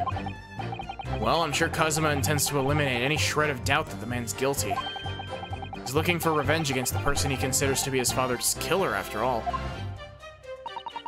I do worry that if we fail to find a discrepancy in this testimony somewhere, the trial may end and adjudication won't go in our favor. Let's listen carefully again to what everyone is saying. Okay, so I think it was in this statement. Someone was acting as the Reaper.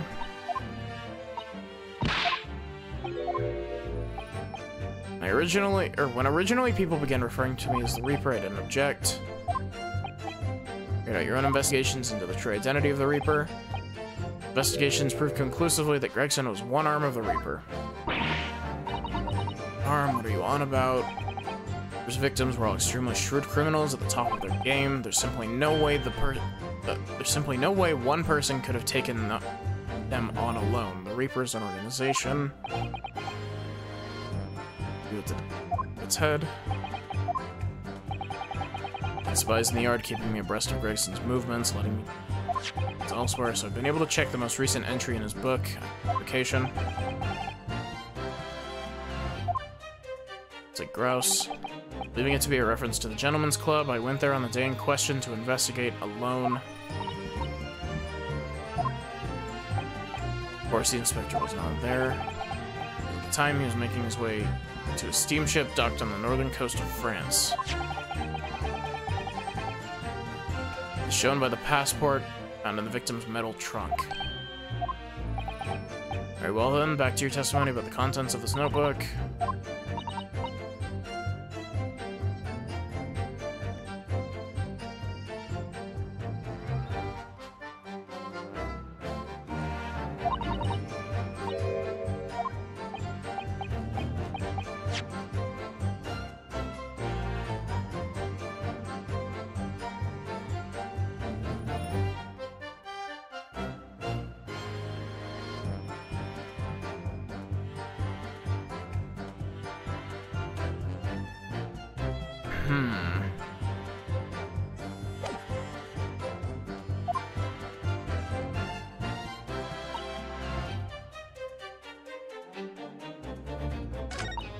Wait, I didn't get penalized for the incorrect evidence?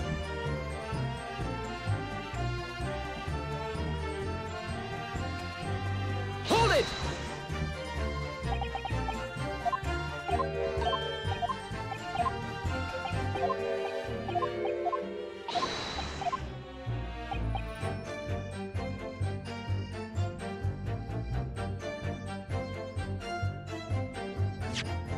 We do have the autopsy report. It's just, the thing that...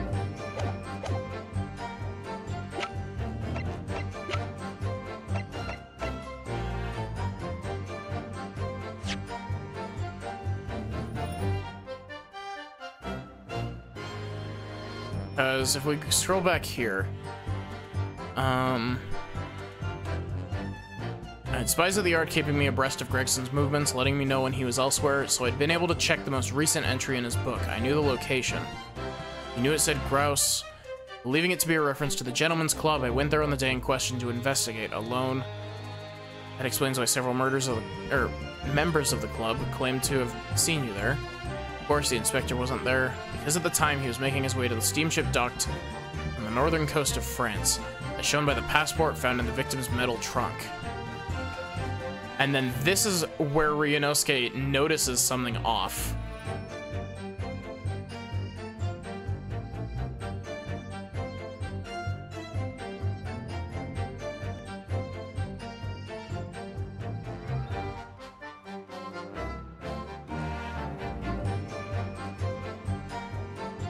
Grouse, consider the name closely.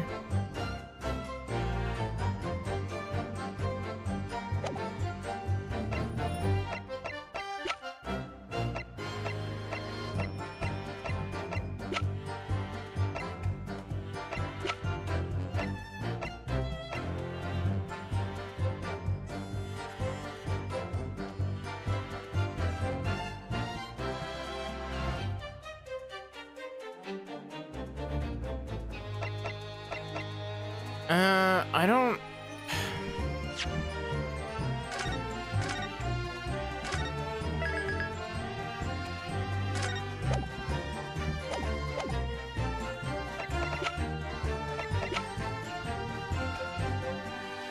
Wait. Okay, I think I might have an idea. I think that what I'm supposed to be thinking is that if Kazuma's assertion is true, and because he's asserting, Barak von Zieks was in cahoots with Gregson, he wouldn't have gone to the Gentleman's Club because he would have already known that he was there. Do you see what I mean? He would have already known that he was going to the boat instead of the club.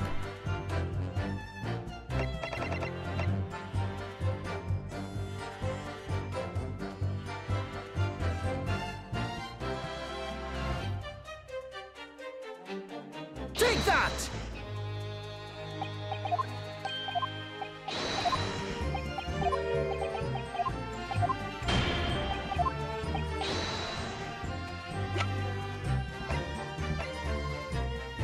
Take that!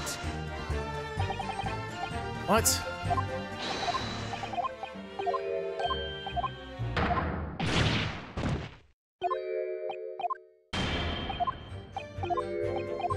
I'm surprised that this doesn't give a... Is it Kazuma saying the inconsistency? Like, will it let me point out Kazuma? Because when I tried to point out someone that wasn't on the bench, he's like, hey, dumbass.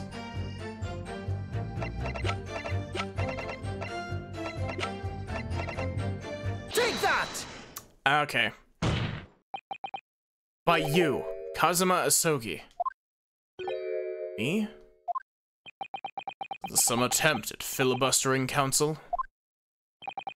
Prosecutor Asogi has given no testimony. What are you suggesting I said that was inconsistent? You let something slip that you shouldn't have. When I present the relevant piece of evidence, I imagine you'll realize what you've done. Very well then, counsel. Go ahead. What evidence reveals this alleged inconsistency in something Prosecutor Asogi has said? Take that! This is not case 4 anymore. This is case 5. So, my initial impressions were correct. This is nonsense. What? Ah. You accuse your best friend and back it up with that. Clearly, the Ryunosuke Naruhodo I know is dead. Struck down by my best friend. I believe what you intended to point out, Mr. Naruhodo, was what Kazuma said. Well, they're the same case. Because at the time he was making his way to the steamship docked on the northern coast of France. As shown by the passport found in the victim's metal trunk. Oh, it's the metal trunk. I take it from your expression, you're not going to let this go. Correct, my lord. I made a mistake, that's all. They basically just kind of sectioned off this last trial segment into its own case. What are you suggesting I said that was inconsistent? You let something slip that you shouldn't have.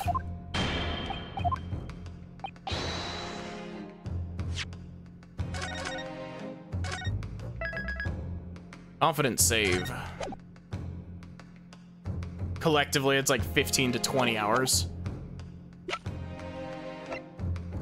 Honestly, considering how long the last court section took in the first Grade Ace Attorney, I fully expect this to be like another full episode, if not 2 full more episodes.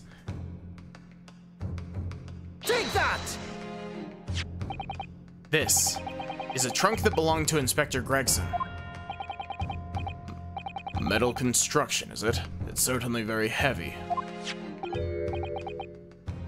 What's this? What? Bloodstain. The relatively fresh one, too.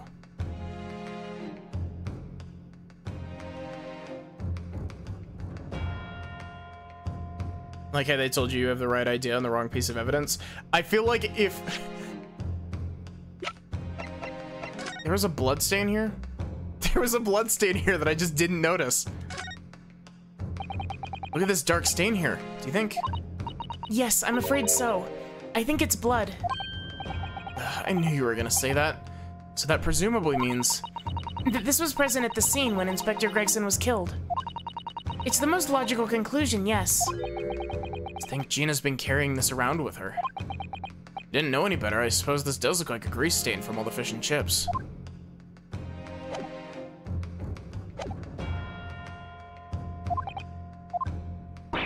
What? You mean that ain't grease from all the boss's fish and chips? Fresh blood on the inspector's trunk. That suggests the victim was traveling with that luggage when he was killed. That can't be. There's no mention of any trunk in Scotland Yard's report. Yes, there's a reason for that. Immediately after the inspector's body was discovered, one of the street peddlers made off with the trunk, hoping to sell it. But I found it, me, with me nose for trouble. Huh. Which means that nobody should have known anything about the trunk. Unless, of course, we're talking about somebody who was present when the victim was killed.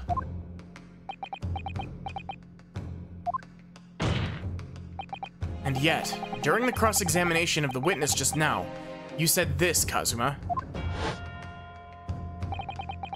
Because at the time, he was making his way to the steamship docked on the northern coast of France, as shown by the passport found in the victim's metal trunk.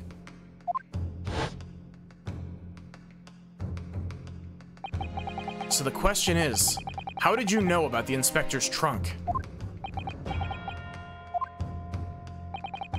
We know the man went on a trip to France. Where else would he have put his passport? Objection! But you knew it was a metal trunk. Answer me honestly, Kazuma. On the 31st of October, where exactly were you?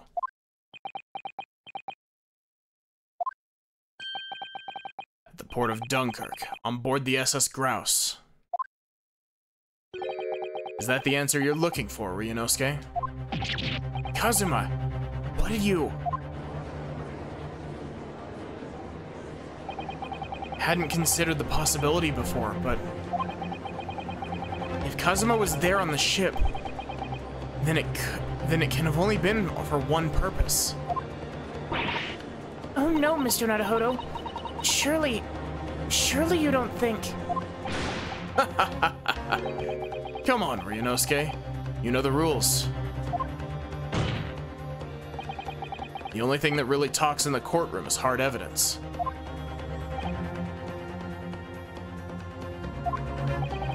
As I understand it, Inspector Gregson always took that case with him when he traveled. So as it stands, you've proved nothing. Kazuma, are you challenging me to prove it beyond all reasonable doubt?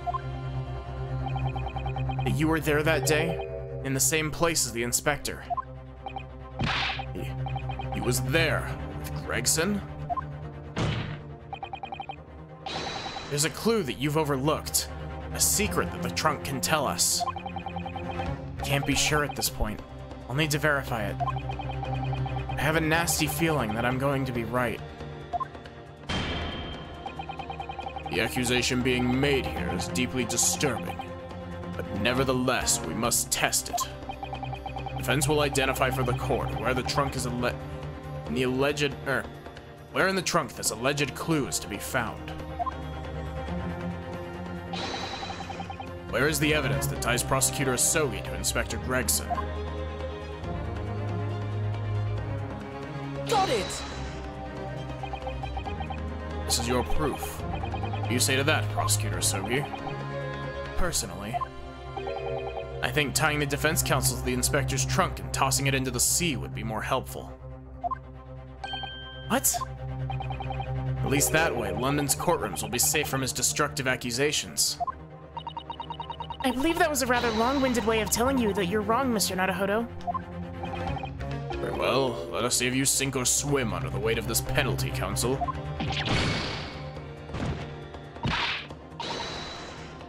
Mr. Naruhodo, you can't allow yourself to be drowned at sea yet. I was hoping to never let that happen, funnily enough. Defense will identify the court, or the court, where the trunk is. It's alleged clue. Where in the trunk the alleged clue is to be found?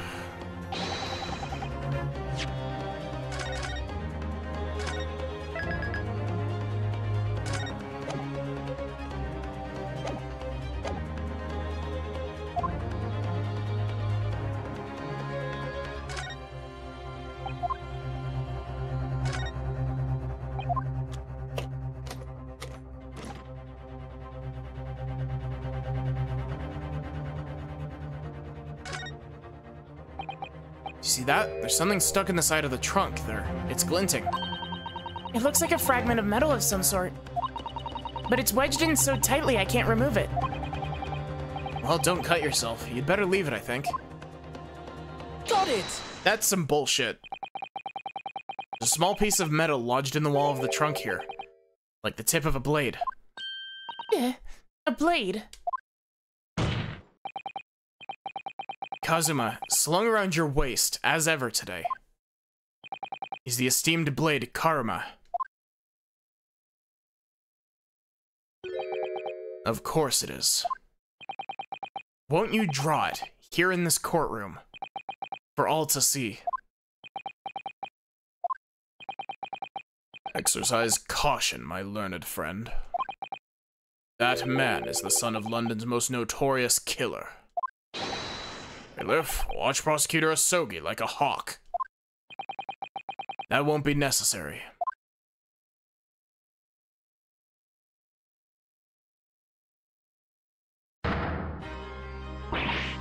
Oh no! The tip is broken. If the fragment of metal from the trunk fits together with the end of the sword, the question of who was there with Inspector Gregson will be answered. Agreed, Kazuma Asogi. Did you have to specifically examine that from the inside to get that done properly? Expertly done, Ryunosuke. That's a point to you and well deserved. And to tell the court, Prosecutor Asogi. Yes, on the 31st of October, I accompanied Inspector Gregson to Dunkirk in order to carry out a mission. So the additional person authorized to travel was me. The mission was the assassination of the Mark. What? You mean you're the killer whose name was omitted from this notebook? You are following the Reaper's orders to dispatch Judge Jikoku? Let me make one thing perfectly clear. I have killed no one. Explain. I accepted the assassination mission, yes. And I accompanied Gregson to Dunkirk. But I never had any intention of carrying out the plan. We're never going to do it? We can believe Kazuma-sama, I'm sure. After all, Judge Jikoku arrived safely in London the following day. On the 31st, I boarded the train from London with Inspector Gregson. We traveled to Dover, from where we crossed the Channel to Dunkirk. Then we boarded the SS Grouse and made for the cabin deck, as indicated in the plan. You went to Judge Jikoku's cabin? Exactly. He wasn't there, though. We decided to wait, but... You already told us that you had no intention of going through with it anyway. I didn't come to Great Britain to take anyone's life. So I left Gregson and disembarked the ship. I spent that night at a boarding house in the town, returned to England the following morning. Boarding house? In Dunkirk? My signature will be in the register book. It would be simple enough to verify. Then, what became of Jikoku? Gregson was no assassin, so the mark was spared. I'm sure it's easy enough to imagine what happened after that.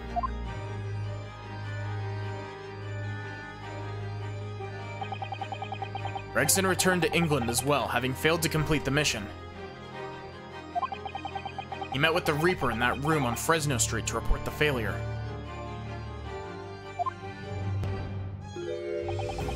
Causing the infuriated mastermind to pull the trigger.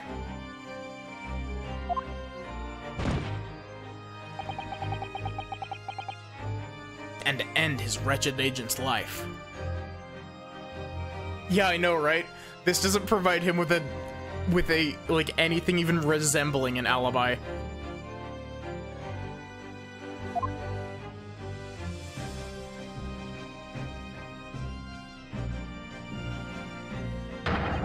That's the real truth behind Inspector Gregson's murder. Objection!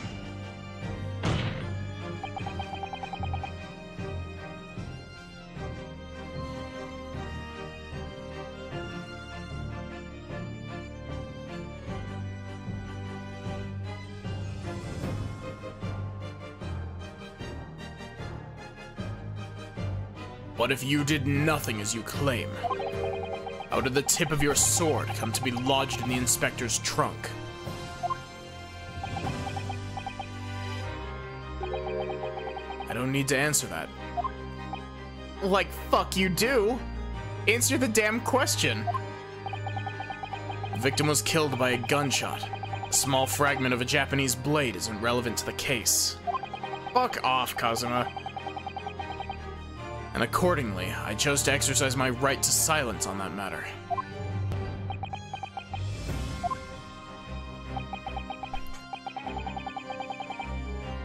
Be that as it may, the court will sequester the sword as evidence.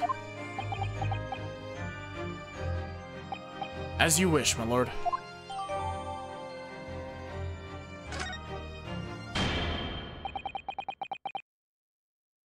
We must take immediate action now to verify whether Seishiro Jikoku remains unharmed. What? Remains unharmed? I agree. That should be our first priority. It's recently come to my attention that he hasn't been seen since yesterday.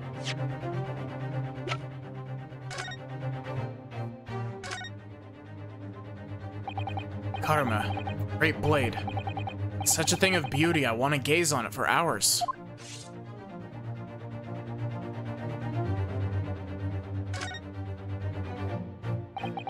The tip of the great sword, broken. It's such a shame. It's been so meticulously cared for over the years. I can almost hear Karma's sobs. Kazuma must have really taken a swing for that to happen.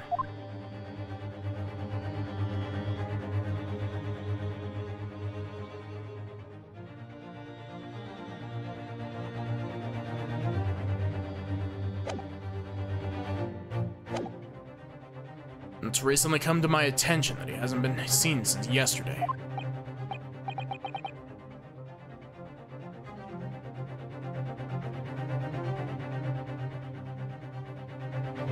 How did you?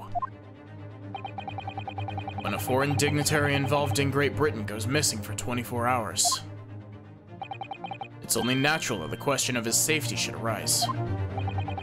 You don't mean to say that you think Judge Jikoku may have been killed?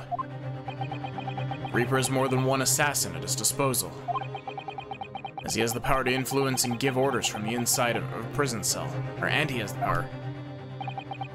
Isn't that right, Lord Van Zeeks? If I were truly the Reaper, I'd be able to tell you.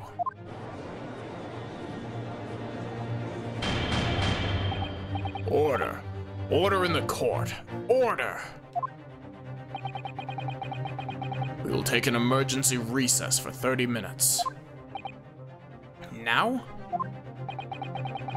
Guests of the symposium have been told to maintain a regular contact with the organizer's office. Gay undertone is normal in these games, yeah. The man can't be located within half an hour. You'll have to assume the worst. Oh no, not Judge Jikoku. No one would want to kill a harmless Japanese man who'd only just arrived in the country. Except, that is, for the Reaper, wanting to finish off a mark that slipped through the net 10 years ago. I would have to agree. Mr. Naruhodo, for the defense's sake. My lord? I sincerely hope we are successful. We're unable to confirm Mr. Jikoku's healthy existence. In the next 30 minutes, you will face grave difficulties. Court is adjourned for 30 minutes.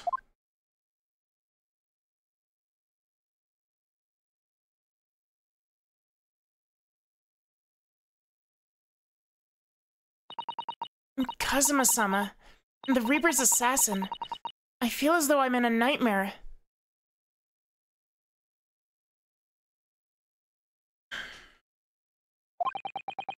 I hardly believe it either. But on the other hand, Kazuma isn't in the habit of making up stories. I have such a terrible sense of foreboding. If something awful has happened to Judge Jikoku, then I feel as though things will only spiral further and further out of control. I felt it from the moment I stepped into the courthouse this morning. That strange sensation when that we were careening toward a foregone conclusion. Well, in the worst case, we might only have 30 minutes left. Unfortunately, though, I don't think there's anything we can do but wait now. We're out of options. Actually, there may be one last hand we can play. Or rather, one last ear. Of course. The little Mr. Sholmes doll that Iris gave us. If for some reason you completely run out of options in the trial today, then just pull this little Hurley's ears as hard as you possibly can.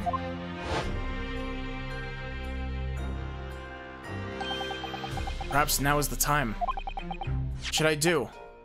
Pull Hurley's ears or not?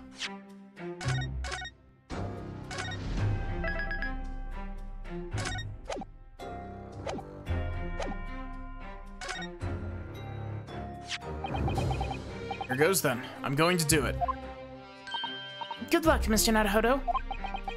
No looking back. Heave! Ow!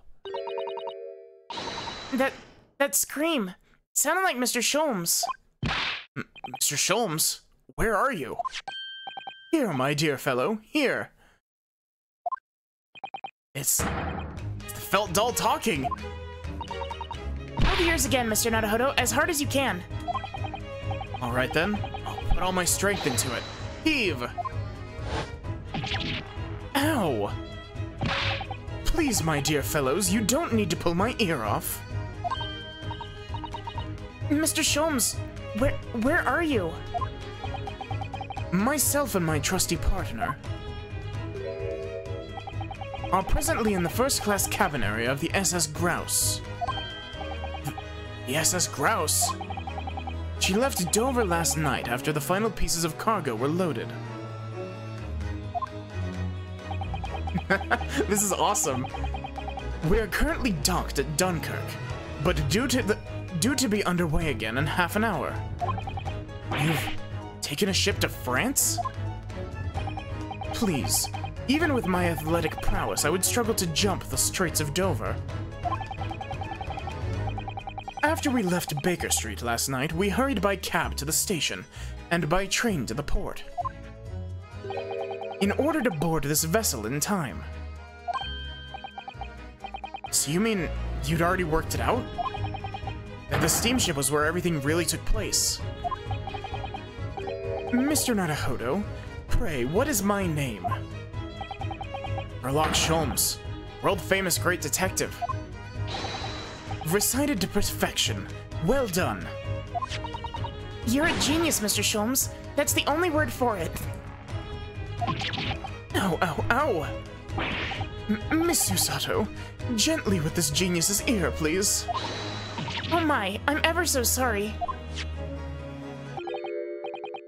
If I may, Sholmes. Ah, there you are, Mikotoba. You remember that it was in fact I who made the connection to the SS Grouse? At Scotland Yard yesterday when we examined that notebook. I recalled my steamship ticket. But of course it was, my dear fellow. And not once did I controvert that fact. I merely had our cord-bound companions utter my name. Yes, you did, didn't you? You just entered a recess. The trial resumes in 30 minutes from now. I like the Mikotoba twist. Yeah, I liked it. And if we're unable to present any new leads, then I'm afraid to say... Do not fret, please. It is for precisely that purpose that my partner and I have made this journey. I have no doubt we shall have a welcome news for you within the half hour. Thank you, Mr. Sholmes. That would be wonderful. Until later, then. Yes. You'll be hearing from us if you're not in touch first. Ow, ow, ow, ow! I shan't be hearing anything if you keep tugging on my ear in that mindless fashion. Yeah, exactly. It's great.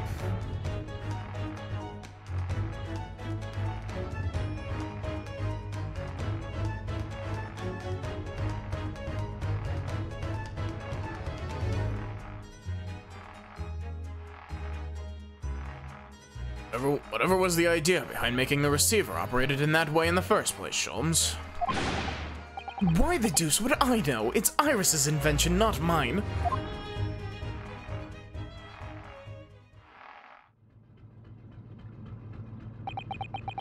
So I know how much you're enjoying being the hero of the hour, Sholmes. You have but half that now before the grouse puts to sea again. If we don't conclude our investigations rapidly, we shall find ourselves in... Naples? Nepals? I don't know. Or long. There are times, Mikotoba, when you make a surprising amount of sense. So, let us begin. Naples? Napalm? Discuss cabin number 2. Yes, this is the one. I don't believe an investigation of the cabin is going to be plain sailing. Crewman standing in front of the door is an angry-looking fellow.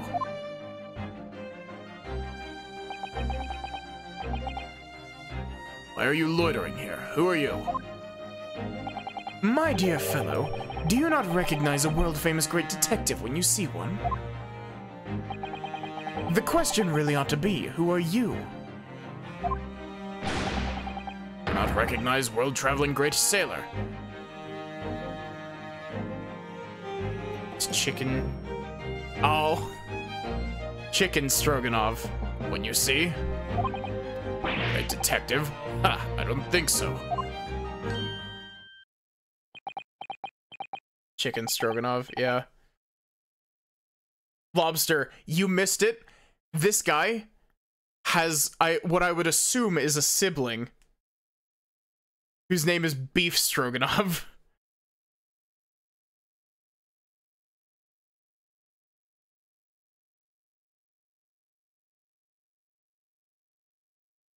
You see that, Mr. Mikotoba? It would appear that this man is a devoted follower of mine. It's me, and a tattoo that says Sholmes. I must say, whilst such an adoration is flattering, naturally it does leave me a little cold. What are you talking about? Leave, now! How distressing. My loyal devotee knows me only by name and not by appearance. And yet, I already know a great deal about you, sir. You have a brother, I believe. Like yourself, he's a shipman. Currently traveling the world aboard a Russian steamship, in fact. Did you know this? Elementary, my dear Mikotoba. I'm sure it was.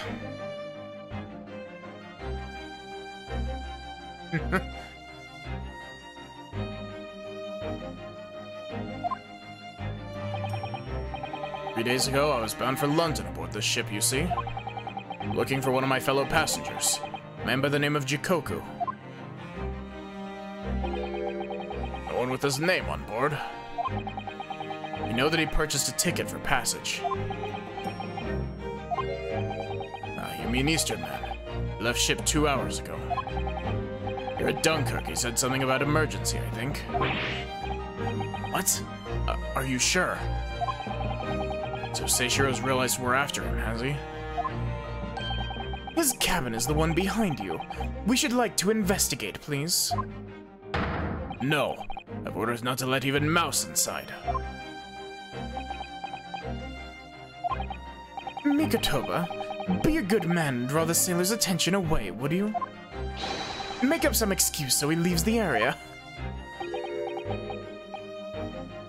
Some great detectives see.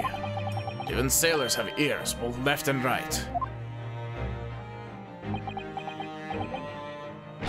Curses! The plan is ruined. Only yourself to blame, I'm afraid, Sholmes. Get it. Cabin door is locked. Even if I am not here, you cannot get inside. Mikotoba, I'm sure you haven't forgotten my special talent, have you? Getting any lock? Within a mere 5 seconds. So if you'd be so kind as to afford me the requisite time, old friend, in your typically accommodating manner. How could I refuse such a typically unappealing request, old friend? Need to distract that burly sailor for 5 seconds, do I? Good man, so, the game is afoot.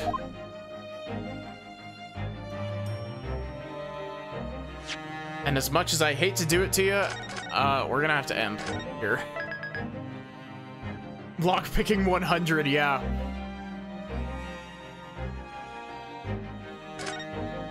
Honestly, I don't even know how much... do we even have a full stream left at this point, or is there more than that left? Because, like... Is there gonna be another investigation segment? There's enough for another full stream? More than that? Jeez. Big ass case.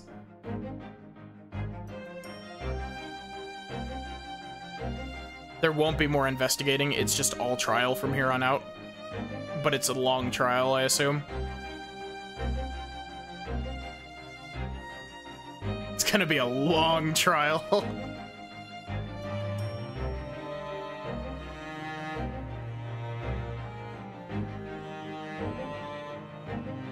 So yeah, exclamation point Discord if you want to join the Discord. Exclamation point socials if you want to check out the VODs channel or my Blue Sky. There will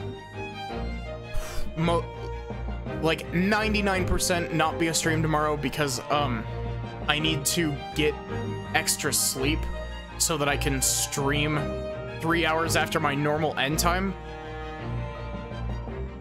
Because I'm doing a multi on the 4th with a couple of friends. We're bringing back the Link to the Past rando addiction. Coming back in full force. Otherwise, give me just a moment and we'll find someone to raid.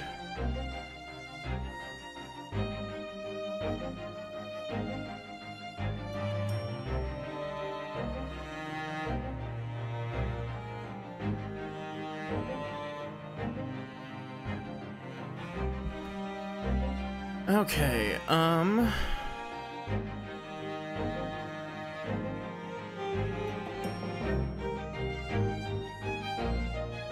also, I will make sure to put a notification. I'll make sure to put a notification in the Discord tomorrow saying like, oh, I'm not streaming now, but I will be streaming later. You know what I mean. Give me just a sec.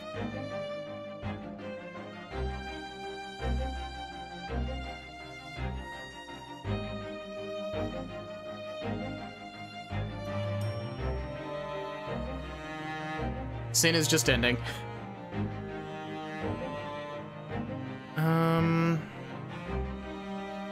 Who else is available?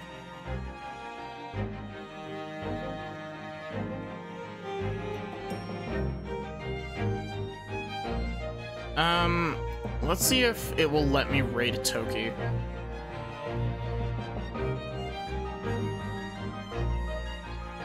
Fuck. Ugh. I hate Twitch sometimes. It's so bad. Last time with Sin was very funny, yeah.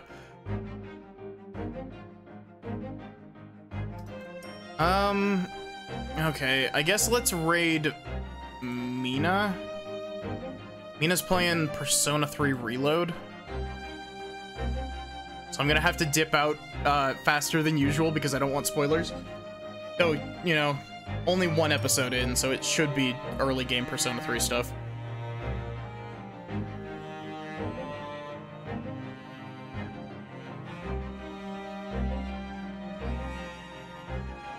Oh wait, Mina might also be ending. Give me a sec, I need to double check that. All of my normal raid targets are running away.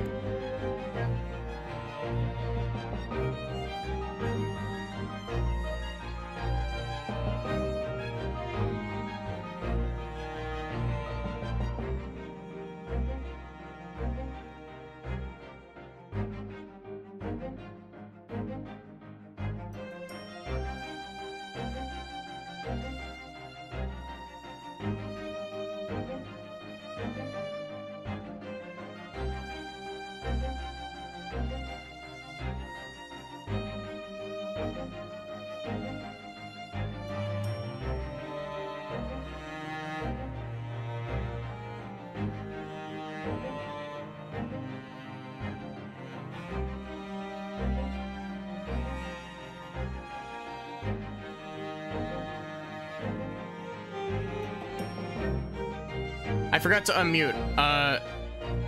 What have you got for P3 Reload, Sachi?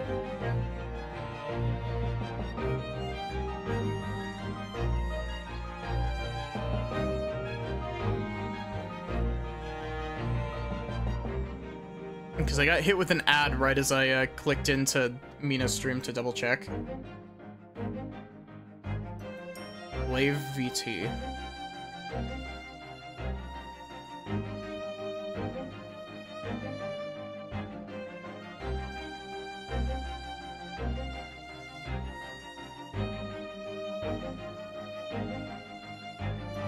So yeah, thank you all so much for watching. I hope that you enjoyed.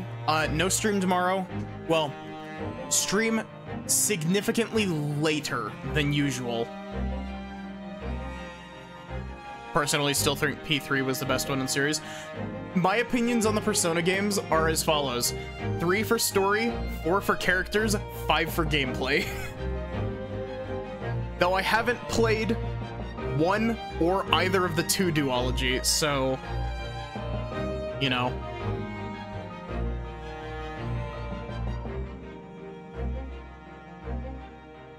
But yeah, I will be streaming Persona 3 Reload, I swear. It's just not going to be immediately after this because I feel like I've been playing way too many really long games back to back to back to back.